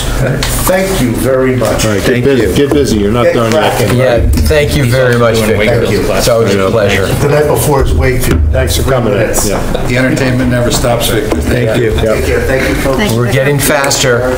Yes. All right, so back to the agenda now. We have the agreement, the I thought this was postponed. We're postponing that. Oh, that was postponed. Yep. I apologize. He's still on trial. He's still. So, now, take it away. Take it away. Good evening. Good evening, everyone. So I figured I'd give you a quick overview. I won't take up too much time. I figured I would at least give you an update on our hiring and finance, because we did have the assistant town accountant. We did promote from within. The senior administrative assistant in the accounting department's been with us 22 years, and she was promoted to the assistant town accountant. And that vacated her role, and then we promoted somebody else from within to that. During that process of interviewing for the assistant town accountant, we identified a very good candidate who worked for another community, had 12 years of experience, and it's been my experience since I've been here that we don't get a lot of people who already work for municipalities, so this was a gem. So we tried to bring her in to the accounting department as a senior administrative assistant as well. It was one of the positions that was vacated.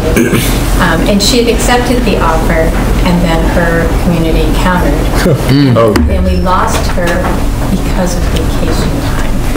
And so, she had 4 weeks vacation, So one of the things that I think that they're proposing in the upcoming personnel policies is kind of something to kind of compensate somebody who already is working in municipal government. Just if they're moving from one municipality to another, that they don't lose vacation time, because when you've gotten up to 4 weeks, coming down to 2 again, it's hard. It's hard. So she definitely, we tried to counter with her, but staying where you are when you're going to get more vacation time, to send it up. If they're going to match our offer monetarily, vacation time is that thing. Is that just a policy change? Personnel policy. Complicated because I have authority, and I gave her 1 more week than she would have normally received, but I wasn't willing to give her 2 weeks because we have too many employees currently that would be disadvantaged. It just wouldn't have been fair. So it's one of those things where that's how it's difficult to hire, to get somebody with experience. With that experience comes this building up of their, time off, and if we can't compete there, then we lose. So we did miss out on that particular person. And I just figured I'd mention that just as when personnel policies come across your desk, I know that there was something that they were proposing to do something to, make a buffer there for time off. Dan?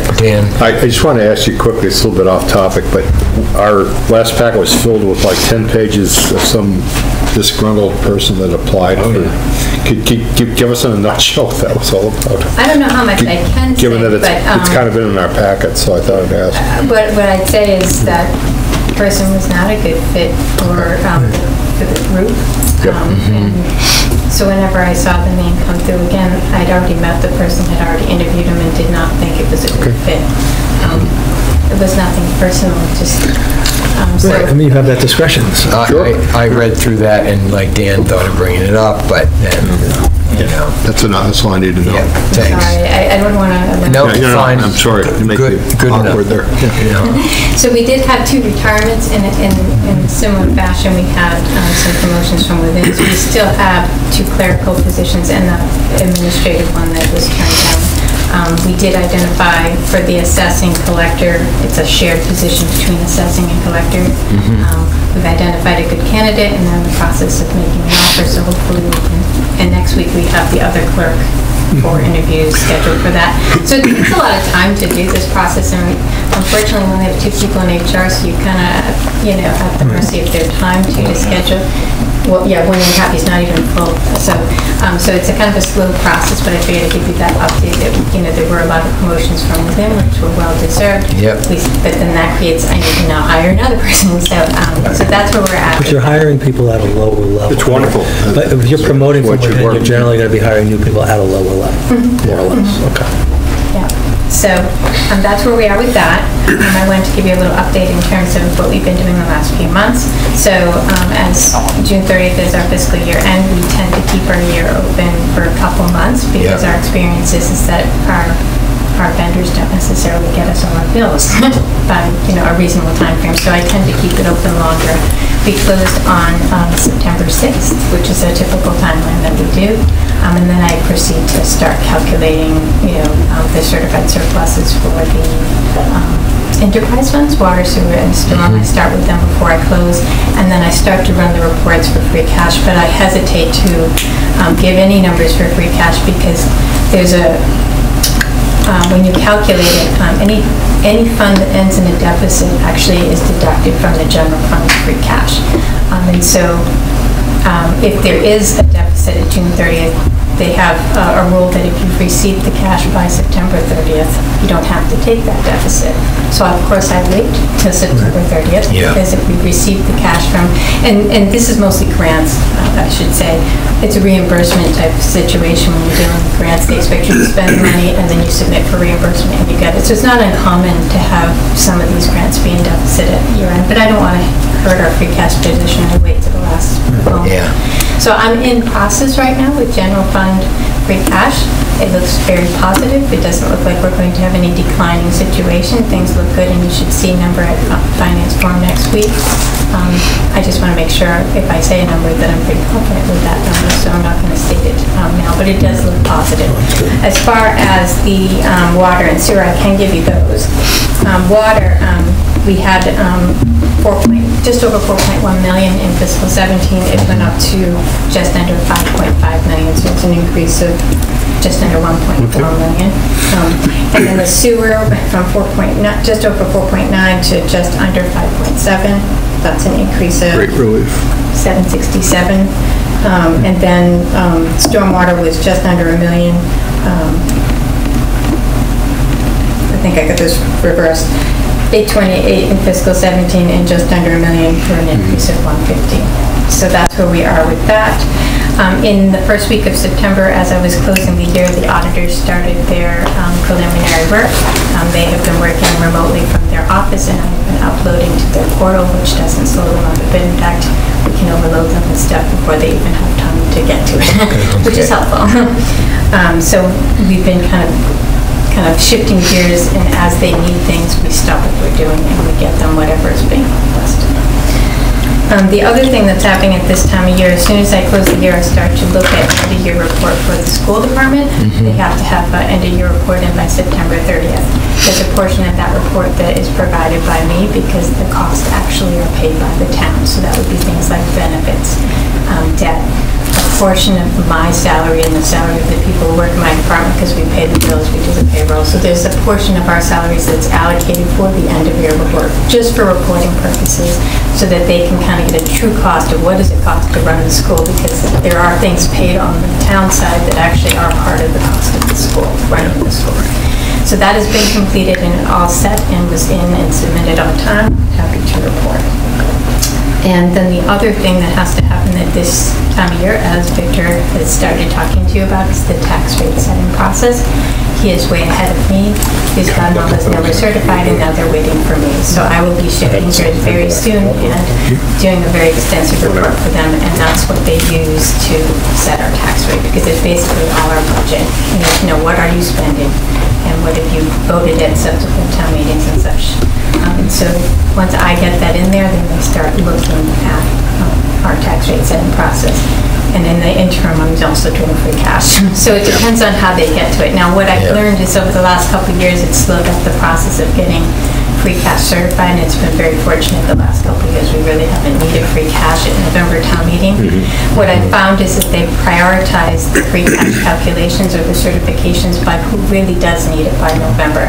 So last year we submitted in October. We didn't get certified till January because they put it aside. We didn't need it because they wanted to focus on setting tax rates for communities, because they start to get a flux in November of people who, That's why you want to. so because there's less staff there, we're seeing greater delays. But if I were to say I need this for November town meeting, they would push me to the top of the list, and they're just kind of doing it based on priority in that regard.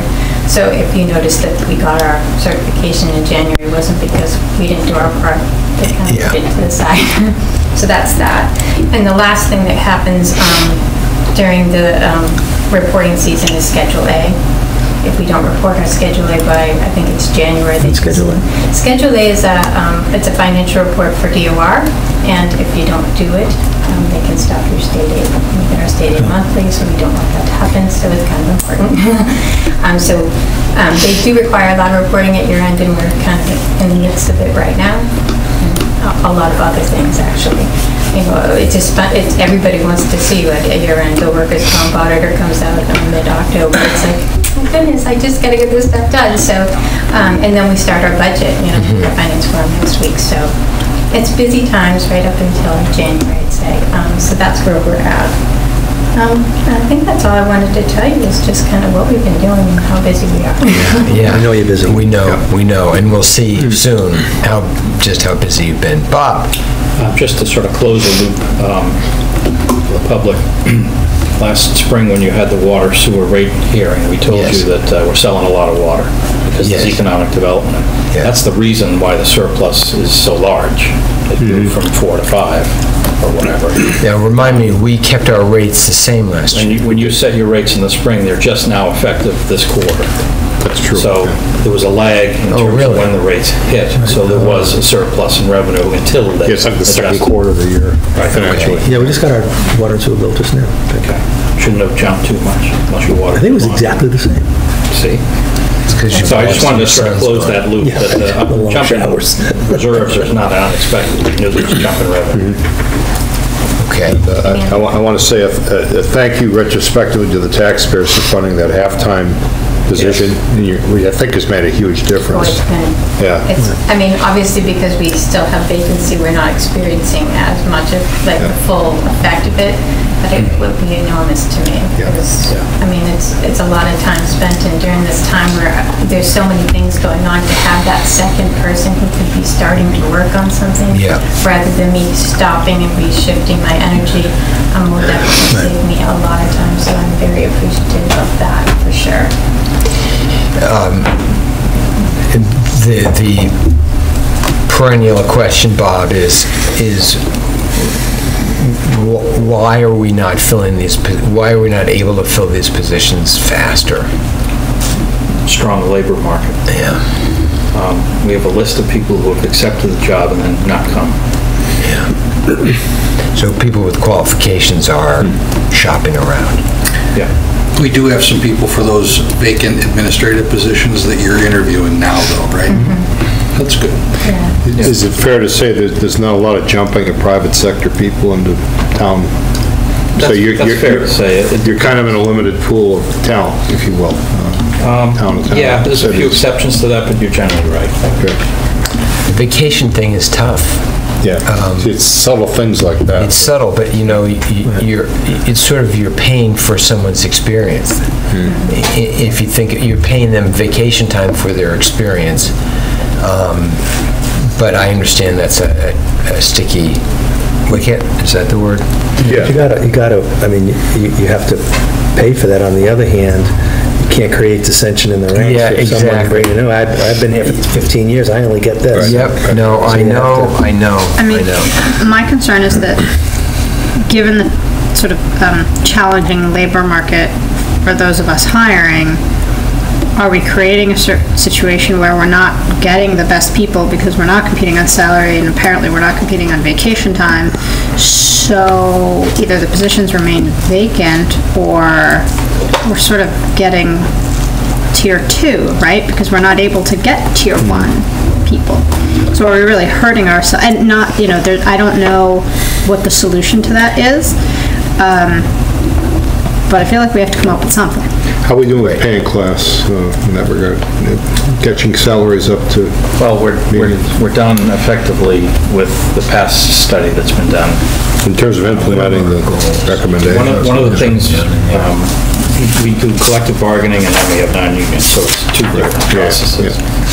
One of the things we're seeing organizational-wide, which will be no surprise, is these different appetites for money versus time off, especially in the younger people. It's a generational thing. So we're trying to create options in the unions, and we may want to roll that out in the non-unions, so that you that want more money have that path. You that want more time off, you have that path. I like that. Private sector. It's the same money. How do you want it? We're beta testing in some of our unions. Barry, did you have a question? Vanessa, I think this is relevant, but Vanessa has a list of our 5 goals, and I believe this is one of them, is it not? So, well, there's our goals for the board, and then there's the goals that we have for Bob. No, I'm just talking about our R5? R5.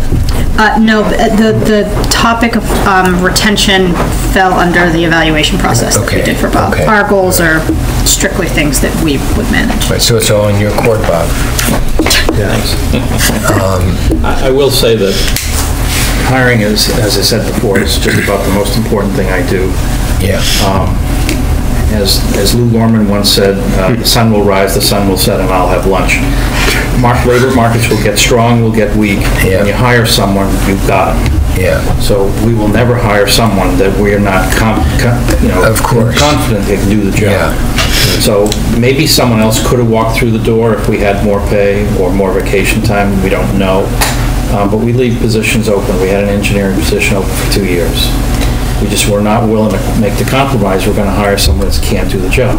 Yeah. And that's not necessarily the best solution short run, absolutely, but in the long run, in our business, I think it is. Can you cover with consultants and situations like that? Yeah. I will say that even though we didn't get that candidate, there were a lot of candidates that we're going to interview because they have very good resumes, just not municipal experience. They have this skill set that I can train up into the municipal. So it's not that we don't have good candidates, but when you see somebody with municipal experience, that's an easier transition. But there are people that, maybe want to come into municipal work who don't have the experience but have the right skill set, especially when we're talking accounting. It's kind of it wouldn't be difficult to transition them in, but somebody who already has the municipal is the most attractive client because, the most attractive employee because they may already have your munis software, they might already just understand how it all works, which is helpful. But we've gotten a fair amount of resumes and definitely people we're going to look at for sure. We've met some great people. It's hard, it's time consuming and very, very busy time. Yeah. You have to hire the right person because you have to live with that person. Yeah. All right. And then we're always looking at fit, personality fit too. We need to wrap this up, but we're going to have to keep talking about attracting people and thank you, Sharon. Thanks very much. Thank you very much. Good night, Bill. Okay. I'll peek at his minutes. Thanks. So right now, we have to do approval of the minutes for September 11th, 2018. Motion to approve the minutes for September 11th. Second. Dan seconds. Discussion. Doing a quick scan. I thought I had something, but maybe not. I had one. Do you need to retrieve Barry to finish this up? My edits are pretty insignificant. They were fairly straightforward. Yeah. I actually, the only thing I wanted to add, where is the vacation policy? Oh, the select board goals. I thought it might be helpful if someone didn't watch the meeting, just to list what our 5 goals ended up being. Right. Okay. Yeah. Which were policy, capital, Oakland Road Housing Trust, and the new EDC. That was 6A5. Yeah. Yeah, I'm okay. So there suggested on page 6A5 under select board goals, just adding what the 5 goals are. Sure. And who is this? Who is? Oh, and we agreed to the pairings. Right. So select board policy is all of us. It'll be broken down further. Some of us already are. Capital projects is me and John. Yep. Oakland Road is also me and John. The Housing Trust is Barry and Andy. And the new EDC is Dan and Barry. Okay. Thank you. I didn't have time to go back and look at the video, Caitlin, and this may be a case of what I meant to say.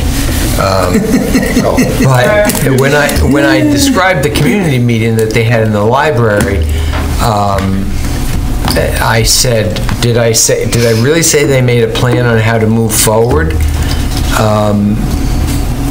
What page are you on? Oh, Jesus. Is this the neighborhood that got together? Yeah, the neighborhood group in the library. I wasn't there, so. Yeah, and I didn't have time to check, but they just leave it in. If Which meeting was that? This was the meeting in the library that a member of the Board of Health came to, Jean came to. The community rat discussion. I was not dressed up as the rat. You were not dressed up, you were not the rat. The one in the library. I was wondering, I thought There was a rat there, though. Yeah. So hold on, folks, hold on. No, we're not. So, Well, I thought the plan to move forward was like writing the letter and stuff. thank you. That's kind of what. Yeah, good. Okay. Perfect. and the National Grid, Town Council, you write, Town Council did respond with a letter cautioning the board on moving forward, which he did, although he believes National Grid would never, I don't think he said never, I think it would be highly unlikely or something like that. Just check that. It's small, but I think an important change. Anyone else? Yeah. Yes, Dan, no? So we have a motion, a second, we have some amendments. All in favor of the motion with the small amendments? Okay, great. Now... that was 5. That was 5. Thank you, gentlemen. And before we leave, we need to break, or we need to end the open meeting. Well, I need to make a motion. Yep. Yes. Yep.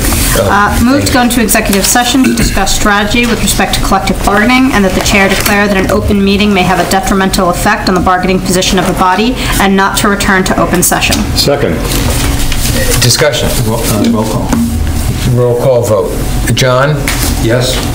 Vanessa? Yes. Andy? Yes. Barry, yes. Aye. Okay, thank you very much. We'll take a 2-minute break and meet you next door. Thank you.